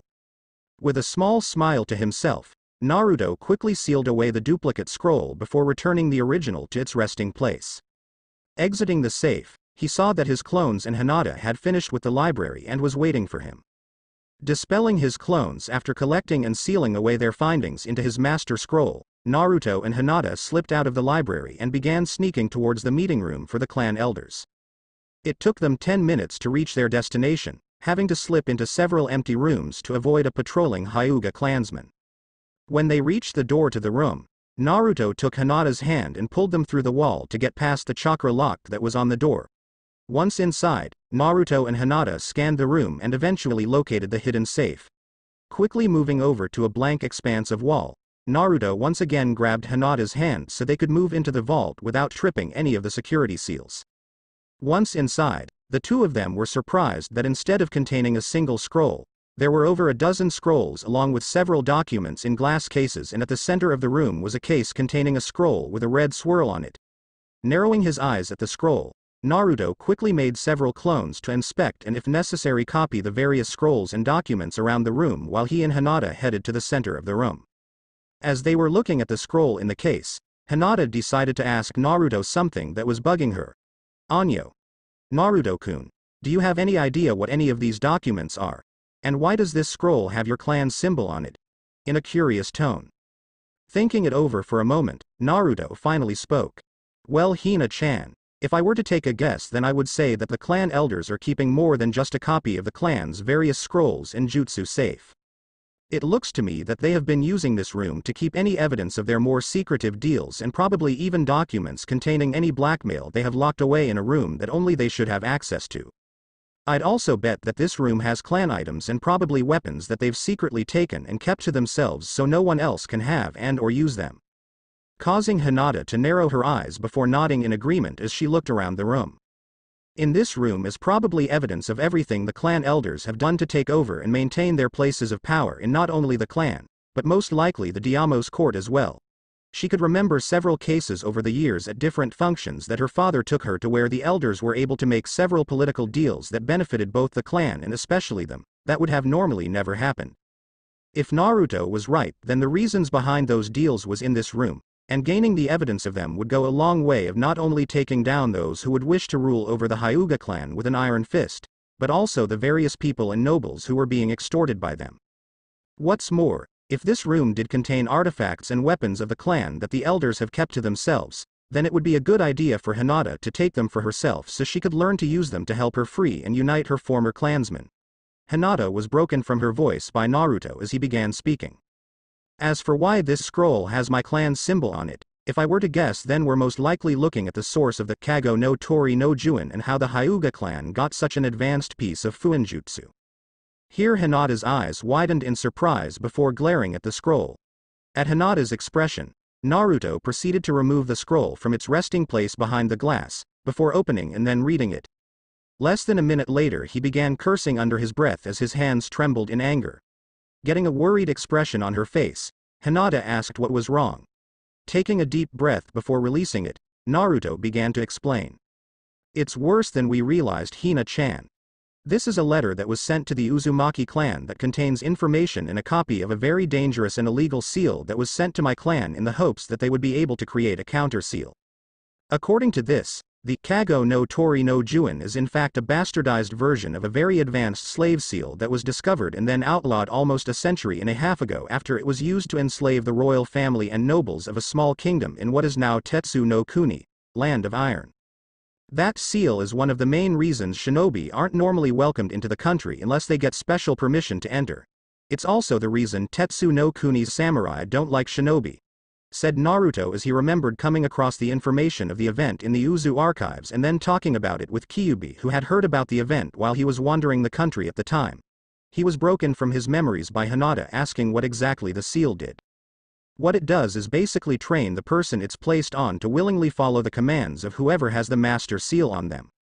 It does this by introducing feelings of pain or pleasure to the person wearing the seal based on their thoughts and reactions to any commands given to them.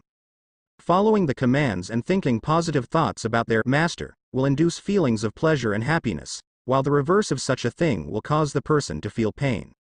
There are also sections here that influence the person's thought process to suppress thoughts of rebellion and a section where that allows the person wearing a master seal to punish the person via extreme pain to the brain by making a specific hand seal. He replied, causing Hinata to gain an expression of horror at what the complete seal is capable of. Naruto decided to help assuage her fears by giving her some good news.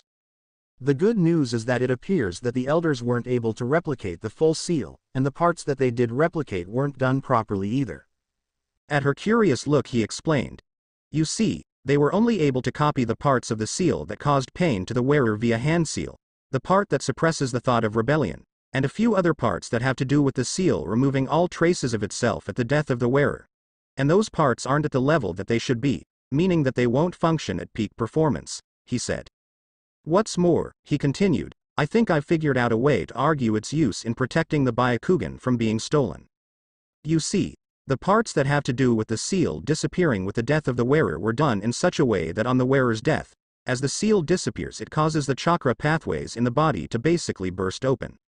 This is what protects the Hyuga clan's dojutsu, because the chakra pathway's destruction also includes the ones that allows chakra to be channeled to the eyes, and the bursting of chakra will also damage the Byakugan due to the uncontrollable amount of chakra that enters them, thus rendering the eyes useless.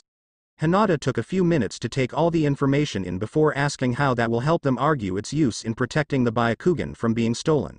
With a smirk he replied. Because, it will only happen with the wearer's death. This means that all someone has to do is take the Byakugan from them while they're still alive and they'll have a fully functioning dojutsu. Hinata gained a look of shock since with this information, there was a huge gap in the Byakugan's so-called protection. This also means that there may be a chance that somebody else had found out and could have stolen the Hyuga's dojutsu, which means that there may be unaccounted for Byakugan out there. This meant the elder's entire claim about the seal being for the Hyuga clan's protection was a complete load of crap. Narrowing her eyes at this revelation, Hinata came to a decision. Turning around, Hinata began ordering the clone to start sealing away everything in the room. They weren't going to simply copy everything down. Instead they were stealing everything in the room without leaving behind anything as a message to the elders and their allies. This would cause them all to sweat since they would realize that someone out there knows all their dirty secrets. Getting nods of agreement, the clone proceeded as ordered and in less than a minute the room was completely bare. With that done, the clones dispelled themselves and Hinata and Naruto made their way out of the Hyuga compound and towards the Senju where they proceeded to copy anything to do with the Mokuton and any advanced chakra exercises. When they were finished, they headed back to Naruto's apartment and turned in for the night with their bounty safely stored in Naruto's Kamui dimension. It has been 3 days since Naruto and Hinata raided the Uchiha, Hyuga, and Senju clan libraries of anything that may be useful with helping the two of them in their training. Since then, the two of them have been going through everything and categorizing the scrolls by importance and relevance. To help maximize the time the two of them have, Naruto taught Hinata how to perform the Kage Bunshin so the two of them could send clones to the academy in their place after he applied a reinforcement seal to the two of them so that nobody accidentally dispelled them. With the issue of academy attendance taken care of, the two dove into their work. The information that took the longest for the two of them to sort through was what they got from the Hyuga Elder's vault. Looking over the information, the two of them found dozens if not hundreds of inconsistencies between the master copy that was in the Elder's vault and not only the second master copy from the library, but the entire library itself. In less than an hour the two of them found a multitude of laws and traditions that were added to the Hyuga library and its master copy that were nowhere in the copy that was in the Elder's library. And this was not counting all the other laws and traditions that appeared to have been altered or removed from public access. One of the laws that they found that was added, and that they knew would upset if not infuriate Hinata's father, was one that said that if the clan head had more than one child, then the child who was not declared as heir was to be branded with the Kago no Tori no Juin and placed in the branch family. This apparently was not a tradition nor clan law and appears to have only been added just before Hiyashi and his twin brother were born. This meant that either the elders at the time, or even Hiyashi's own father, added this law for the express purpose of simply making one of them be put into the branch family. Why that was the case, they had no idea. However, the two of them were sure that when Hinata's father found out that there was no real reason for his twin brother to become nothing more than a glorified slave, he would likely flip his lid, especially with what had recently happened to Hazashi. Kyubi, for one, was actually looking forward to Hiyashi's reaction and was hoping Naruto would be present to witness it since it was, in Kyubi's own words, not every day you get to see a normally calm and composed individual go batshit crazy, to which Naruto couldn't help but agree. In terms of clan history, most of the parts that were removed or altered were done so to remove mentions of previous allies that were either dead or no longer allied with the clan. However, one of the parts that was removed that didn't relate directly to its history had to do with how the Hyuga clan gained its prestige and nobility. It turns out that about 230 years ago, a member of the main branch married a member of a noble family in what is now Kawa no Kuni, the land of rivers, that was wiped out about 30 years after the union. The family at the time were friends with the then rulers of Hai no Kuni, land of fire, Yuki no Kuni, land of snow, and Kei's no Kuni, land of wind. It appears that the Hyuga clan were able to use that connection to gain prestige with various nobles to increase their standing. However, what nobody knew, and what Naruto and then Hinata when he told her found funny, was that the Hyuga that married into the noble family had in fact run away from the Hyuga clan to avoid an arranged marriage that her father was trying to force her into with a member of the Hyuga clan council in order to increase his own standing within the clan. The Hyuga had fled and hid out in what is now Kawa no Kuni, where she eventually fell in love with the noble and married him. And then, when the Hyuga's father eventually found her and tried to force her to return to the clan with the backing of the clan council and elders of the time, her husband called forth his guardsmen and with the unanimous agreement of the other nobles banished the Hyuga clan from ever returning on pain of death and declared that they were enemies of his blood. When Hinata found out the origins of her clan's supposed nobility, she collapsed into uncontrollable giggles due to the fact that the nobility they were always bragging about was a complete sham and that they, in effect, drove away the only Hyuga that had a relation with noble blood due to their own stubborn pride. Naruto theorized that they probably lied to other nobles about their relation with the noble family and used it as an in with them while hiding the truth about their relationship. And if anyone does any checking of the facts, then they would likely find out that a Hyuga did in fact marry into nobility, but that the exact relations would be unknown due to the passage of time and the destruction of the nobleman's line, likely along with any records they had, which meant that nobody would know the truth behind the facts. When Hinata was finally done giggling, she gave an evil smirk that impressed Kyubi and asked what he thought the damage would be if they leaked this little fact to the public. Her question caused him to smirk and replied that they may just find out if the Hyuga tries anything. All the while Kyubi was giggling about her being an evil little vixen and that the Hyuga better watch themselves around her if they didn't want to be on the receiving end of her wrath. Once they were done with the clan history section and filed away the various documents, they moved on to clan techniques. And what a surprise that turned out to be. It turns out that they were right to raid the Hyuga elders' vault, since they not only got the scrolls for all the known stances for the Juken, but several scrolls that contained advanced kata that the elders were apparently keeping for themselves. And that's not to mention the jutsu that goes with the Juken that weren't known about. Of the jutsu that they discovered, the only known ones were Hakesho Kaiten, 8 trigrams palms revolving heaven, Hake Jiraku Sho, 8 trigrams 16 palms, Hake Sanjuni Sho, 8 trigrams 32 palms, Hake Rokuhuion Sho, 8 trigrams 64 palms, Hake Kyaku Naijuhasho, 8 trigrams 128 palms, and Hake Kusho, 8 trigrams vacuum palm. Of the 16 jutsu found that are used in conjunction with the Juken, only 6 of them were known to the rest of the Hyuga clan, while the elders kept the rest for themselves. The new techniques that were found were Juken no Ichijin Kishin, Gentle Fist Art 1 Blow Body, a technique born from the Hyuga's innate ability to expel chakra from every tenketsu on their body. The user can use this jutsu to hit their opponent with a blast of chakra that will send them flying away from the user. The technique can also be used with pinpoint accuracy to target the weak point of a technique. Shote, Palm Bottom, an attack that consists of a quick, precise thrust of the user's palm to the opponent's body. The attack sends chakra into the area of the foe where struck to either stun them or, if a more sufficient amount of chakra is used, cause severe internal damage. Hake Chakura Hari, 8 trigrams chakra needle, a technique where the user forms needles made from pure chakra that they use for long-range Juken attacks. Hake Hisangeki, 8 trigrams mountain crusher, a more powerful variation of Hake Kusho. The user hits the target at close range with a powerful wave of chakra emitted from their palm, which sends them flying back, causing severe damage. Juken no Tenryu no Fureya, Gentle Fist Art Heavenly Dragon Flare, a technique where the user expels chakra from their arm in the shape of a dragon. The user will then, when striking an opponent, release the dragon that will carry away their opponent before slamming them into a surface and then exploding with the force of a medium-strength exploding tag, dealing chakra burns. Hake Shugo Batoki, 8 trigrams guarding Buddha, a more advanced, mobile version of the Kaiten. The user forms a one-directional shield of spinning chakra over their palm that they use to protect themselves while moving. The shield will dissipate or redirect any attacks that come into contact with it. Juken no Tengoku no Umo, Gentle Fist Art Heavenly Cutting Feathers, a technique where the user forms feather-shaped blades that make up the form of wings out of their chakra that increases their speed and gives them the ability to glide through the air, and the user is able to use their feathers as a kunai substitute. The user can also use the technique to launch a barrage of feathers as a long-range attack. Hakesho Nagale no Kanran, 8 trigrams palms flowing disruption. The user injects their chakra into the target's muscles to act as an aesthetic that causes the muscles to relax and go limp. can be used for offensive or medical purposes. Hakesho Taio Fureya, 8 trigrams Palm's Solar Flare. A technique where the user gathers chakra into their palm and then releases it as a blinding flash of light and sound that blinds and disorients the target. Basically, it's a technique that acts as a flashbang grenade that is focused in whatever direction the user releases it. Jukano Kumori Kumo, Gentle Fist Art Misting Clouds.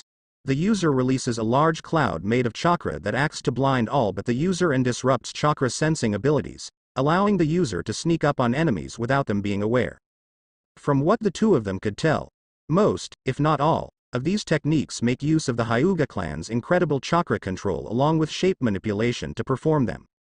The techniques also appear to be designed to work with not only the Juken but each other for a multitude of combinations. Hinata herself seemed especially interested in Tengoku no Umo, which caused Naruto to tease her that when she does learn it he will be able to call her his own personal angel. This of course caused Hinata to turn red and start stuttering before she fainted in embarrassment. It was 20 minutes later that she woke up and started pouting at him for teasing her. With the jutsu scrolls done, they started working on the last of the information they got from the Hyuga clan. It wasn't until they got to the last scroll that they found anything really interesting. Opening it up, they found several storage seals with descriptions of what was in them. In one seal they found special armor that was for the clan head that consisted of a segmented cuirass, covered in scale mail with the symbol of the Hyuga clan engraved in the center and miniaturized seals engraved onto each individual scale.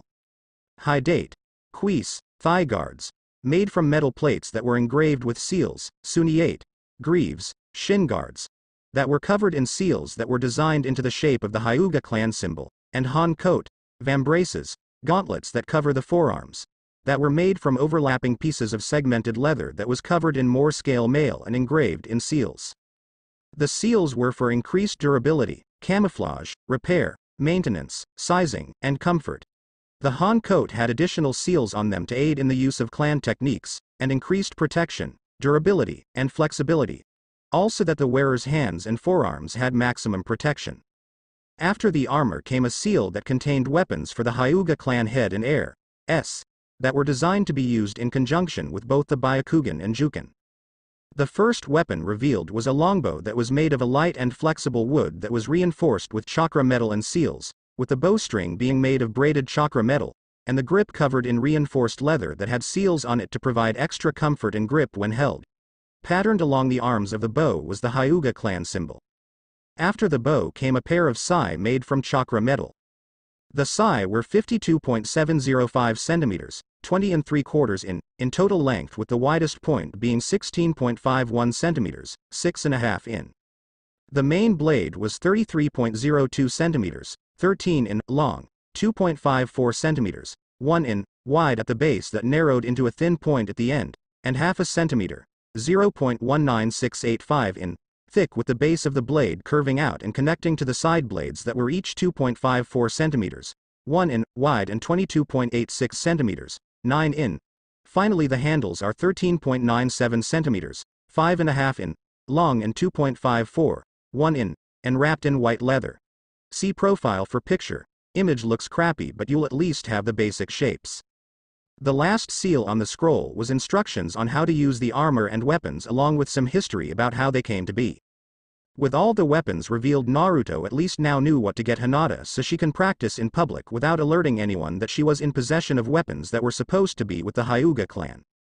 If any of the Hyuga clan discovered that she was in possession of their weapons, then it would be all too easy for the elders and their allies to realize the Hinata and himself were the ones who robbed them.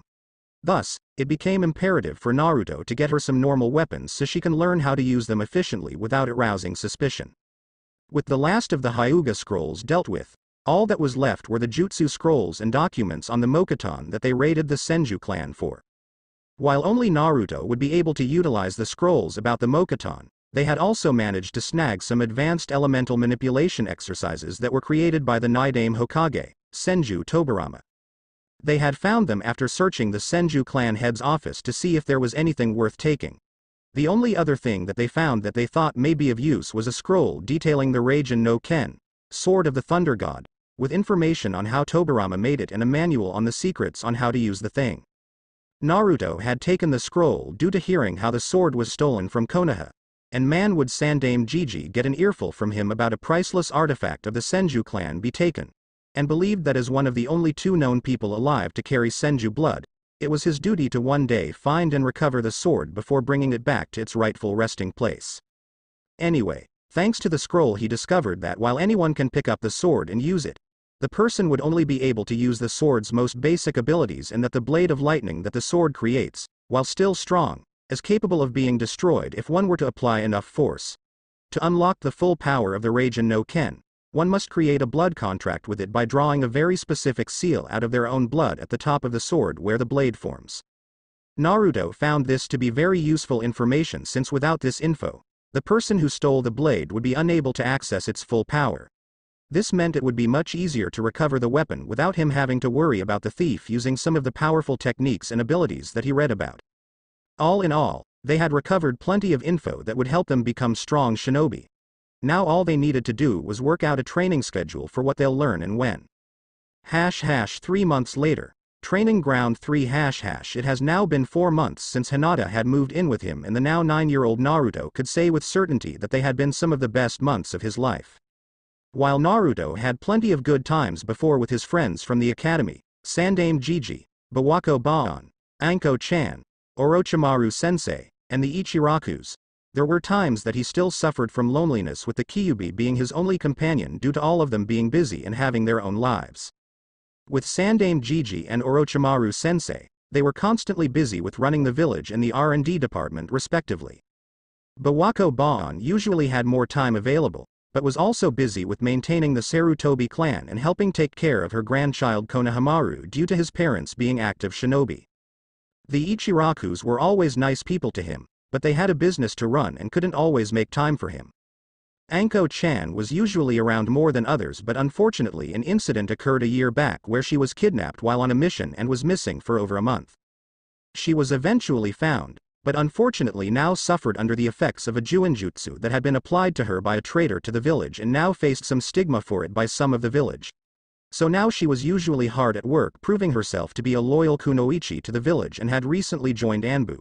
Finally, his friends from the academy were great people, but they also had clan matters and training to deal with, so they weren't always free to hang out with. This was one of the reasons that he was training by himself so much. In addition to becoming stronger so he can accomplish his dreams, he also threw himself into training to help himself forget his loneliness. It was one of the reasons he had become so strong even though he was so young. Spending hours a day training with nobody else around but a millennium-old fox in your head caused one to grow strong fast. And once he had gained the Kage Bunshin no Jutsu, his training had skyrocketed. Due to being an Uzumaki, he naturally had large and dense reserves of chakra at his disposal. Add to that he was a Jinchuriki, and to the most powerful Biju at that, and therefore having Kyuubi's chakra constantly flowing through his coils had caused his already large chakra reserves to expand on a near constant basis. According to Kyuubi, it was due to this that he now had as much chakra as the average Kage-level shinobi in terms of sheer size. And even then his chakra was much denser than most Kage. If one were to take the amount of chakra he had and then factor how dense it was, Kyuubi explained that he actually had more chakra than any 3 Kage-level shinobi combined. This is what allowed Naruto to create hundreds of clones at a time. And since whatever the Kage Bunshin learn is transferred back to the original when they're dispelled, it allowed Naruto to complete months of training in a week if not mere days. Unfortunately, having so much chakra meant Naruto had horrendous chakra control and was forced to delegate at least half of the clones he produced to chakra control exercises if he wanted to learn to properly regulate it. Another problem was that Kage Bunshin only transferred chakra and muscle memory. So while using this method allowed Naruto to learn different jutsu, along with the kata of different fighting styles and weapons, it didn't help him with increasing his physical capabilities. Add to the fact that he was still too young to perform any rigorous exercises if he didn't want to hamper his growth meant that while he was becoming a monster when it came to most chakra-based techniques, he was limited by what he could train with when it came to more advanced taijutsu and weapons. Which in many ways sucked since there were some advanced kata that he really wanted to try, including one for swords that allowed the user to cut through solid rock by increasing the blade's momentum through high-speed movement. And what made the Kage Bunshin a kinjutsu wasn't just the sheer amount of chakra one needed to use it, but that the dispelling of too many at once could cause brain damage. The same thing happening if the clones that dispelled had been around doing different things for an extended period of time. It was because of this that the clones he delegated to learning and practicing jutsu and kata were forced to dispel one clone every 10 minutes after 30 minutes of training. So thanks to all the training he has done, he has learned the basics of 5 different taijutsu styles, 3 kenjutsu styles, 2 bojutsu styles, and 1 senjutsu style. Anyway, back to his original thoughts before he got sidetracked.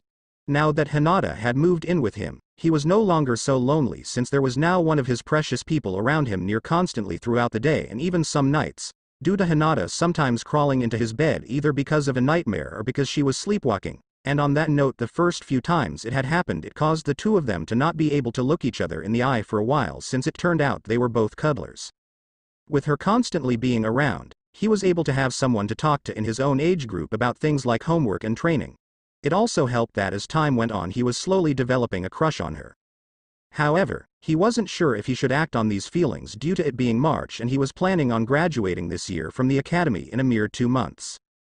Though it helped talking to the caretaker that Sandame Gigi assigned to stop by and watch over us while helping take care of any problems they may develop several weeks ago. The woman, an Inuzuka named Hana who turned out to be the elder sister of that arrogant jackass Kiba, had helped them a lot since she was assigned.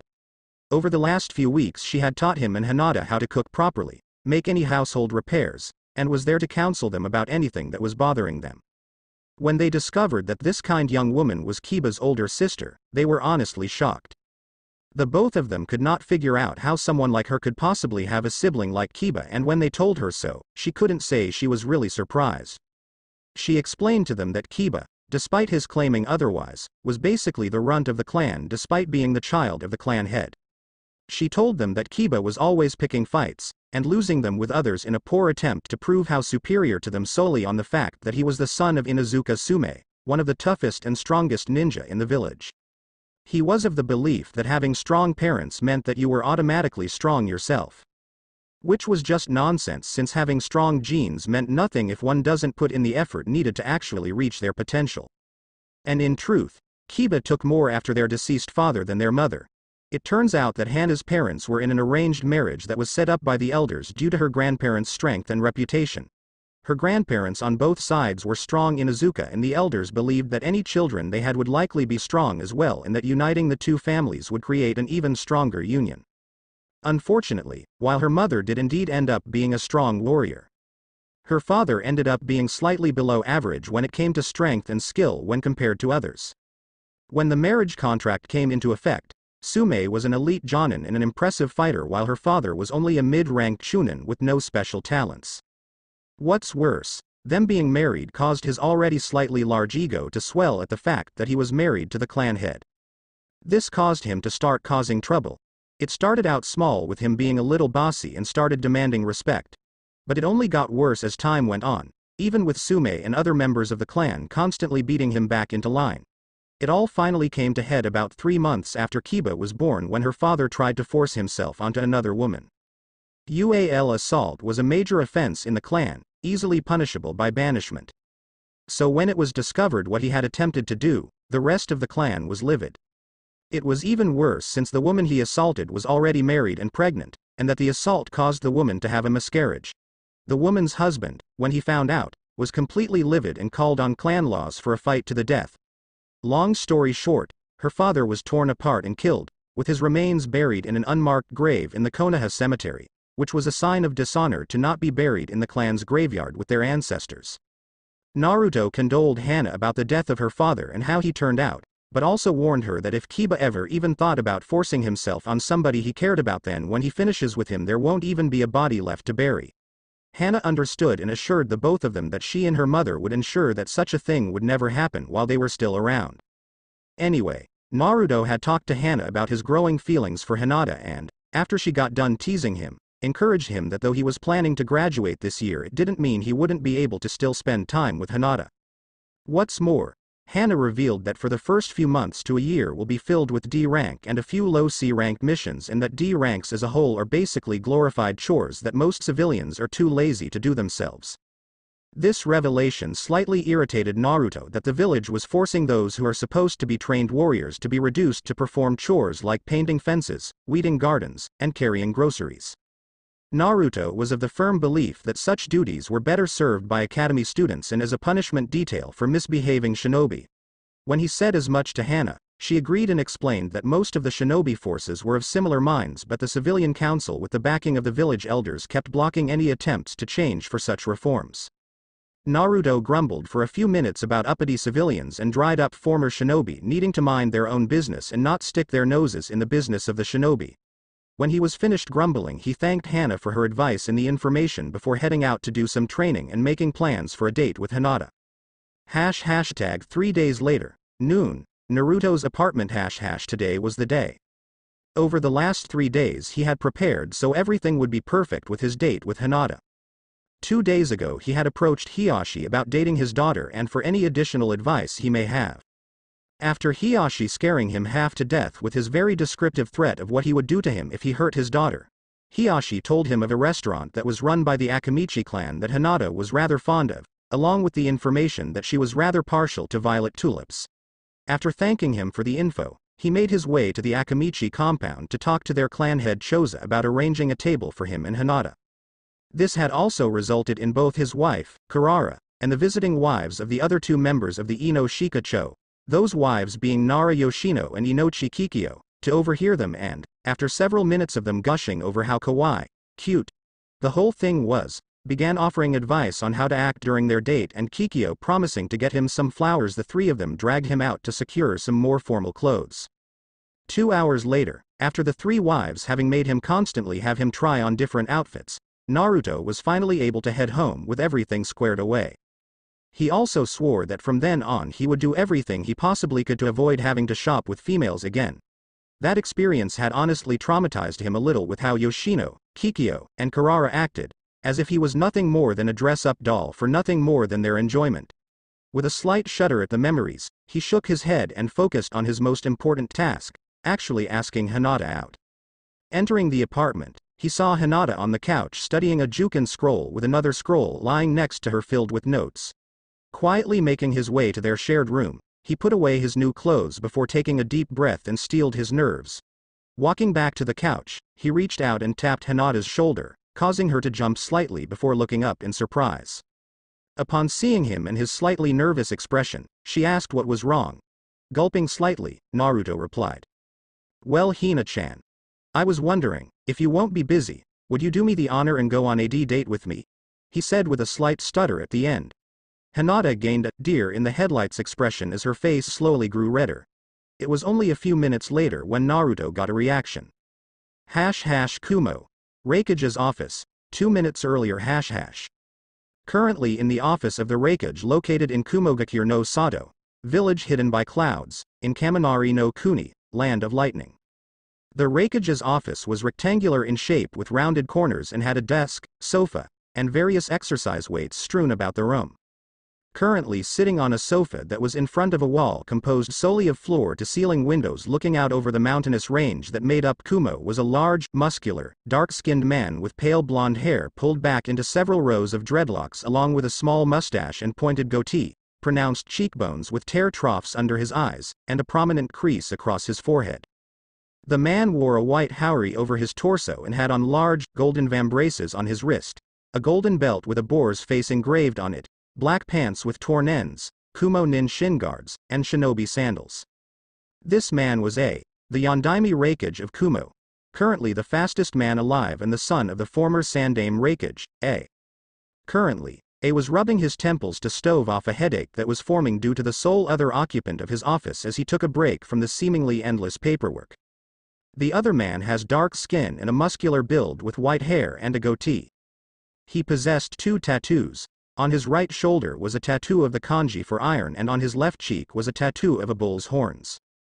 His top lip was slightly darker than his bottom one and his eyes were hidden by oval-shaped sunglasses, above which was a white hite 8 with the Kumo village symbol of 2 clouds, one overlapping the other, on the metal plate. He wore his village's standard 1 strap over the shoulder flak jacket over his bare torso, with standard Kumo hand and shin guards, shinobi sandals, a white scarf around his neck that produced a single tail down his back that had a tattered end, and a long, red rope belt tied around his waist with the 2 ends hanging down to his ankles. On his back were 7 Kumo cho Bibarato Raitanto, super vibrato lightning release swords, with 4 handles going over his right and left shoulders, 2 handles per shoulder, and the final 3 sword handles coming out at a downward diagonal angle from his right side. This man was Kira Bai, Killer Bee, A's adoptive brother and Jinchuriki of the Hachibi no Kyogyu, 8 Tails Giant Ox. Said brother was currently pestering and irritating his brother about taking a vacation from the village. While for any other leader, it would be perfectly reasonable to allow their subordinate to take a vacation. However, for A, such was not a possibility. When it came to his brother Bai, not only was he a Jinchuriki, but it was almost guaranteed that letting him out of the village would inevitably cause trouble due to either Bai picking a fight with somebody, or he would irritate people due to his incessant need to constantly speak like he was rapping. And that was another reason for A's headache. Bai, despite thinking otherwise, was a horrible rapper due to both his off-key tempo and horrible rhyming skills. As A was about to blow his top and subject his brother to his Iron Kuro technique, Iron Claw, to shut him up, he was interrupted by Squee. A high-pitched squeal echoed throughout Kumogakure and vibrated the windows of the Raikage's office. The sudden noise startled enough that when he jumped in surprise from his place on the couch and fell on the floor, grumbling to himself, he quickly got up with a scowl on his face as he looked around while asking what in Kami-sama's name that noise was. This of course set off his brother on another rap tangent that made his mood worsen. Not being able to take it any longer, he grabbed Bai by the face as he yelled to shut up before launching him out of the office through one of the windows. Back in Konoha. Naruto's apartment. Naruto slowly uncovered his ears after Hinata stopped squealing. Looking around the room, he observed that most of the glass around them was either cracked or broken from the high-pitched sound waves produced from Hinata. Turning his attention to the couch where Hinata was, Naruto looked at her unconscious form with amusement. With a small smile, Naruto murmured to himself, "Well, I suppose I'll take that as a yes," as he went and sat down next to her. It took half an hour before Hinata regained consciousness. During that time several people came to stop by to ask what happened and what caused such a loud noise, including the Sandaime and Orochimaru. Needless to say, they were all amused to find out that the loud squealing was Hinata's reaction to him asking her out on a date. Hinata stirred from her spot on the couch. Slowly sitting up with her eyes half-lidded and a dreamy smile on her face, Naruto couldn't help from asking. "So, did you have a nice dream?" he said with an undertone of amusement.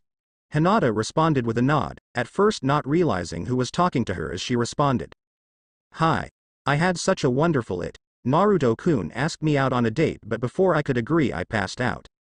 Sigh, too bad it was only a dream. I would have loved to go out with Naruto-kun." Hinata trailed off as she woke up more and realized exactly who she was talking to. Her face turning a shade of red that would put tomatoes to shame as she **** and seemed to shrink in on herself at the sight of Naruto's amused face. Feeling more embarrassed than she had in her entire life, Hinata was drawn from her embarrassment when Naruto started speaking. "Well, Hina-chan, first off I can assure you that it wasn't a dream and I did indeed ask you out on a date. And secondly, though I was already sure of your answer due to your response, I'm still glad that you physically said yes." Here Hinata's face somehow managed to turn even redder. "Now then, I've secured dinner reservations at the Golden Leaf today at 7, so we have a little over 2 hours to get ready, okay?" Hinata nodded, somewhat surprised that their date would take place at her favorite restaurant. Smiling, Naruto got up from the couch and went to his room to get his clothes for their date. Changing clothes, Naruto left his room and headed to the front door where he turned to the still stunned Hinata on the couch and gave her a smile before speaking. "Well, I'll be gone for the next hour to take care of some last-minute things for our date, okay? When I get back, I'll expect you to be ready. It's a 45-minute walk to the restaurant so we'll have an extra 15 minutes to ourselves before we need to go," Naruto said, causing Hinata to blink owlishly as she slowly processed what he said before her eyes widened and she bolted for the bedroom. Not even a minute later the sounds of drawers being frantically slammed open and clothes hitting the ground could be heard. Not being able to contain his snickers at Hinata's antics, Naruto turned and exited the front door before beginning to make his way to Yamanaka Flower Shop. It would take him around 20 minutes to get there, with another 3 to 5 minutes to get some of Hinata's favorite flowers for her, and finally another 20 minutes to get back. Whistling a quiet tune to himself, he continued on his way, thinking about his date and hoping that everything went perfectly. The end. Now we will see you in the next video.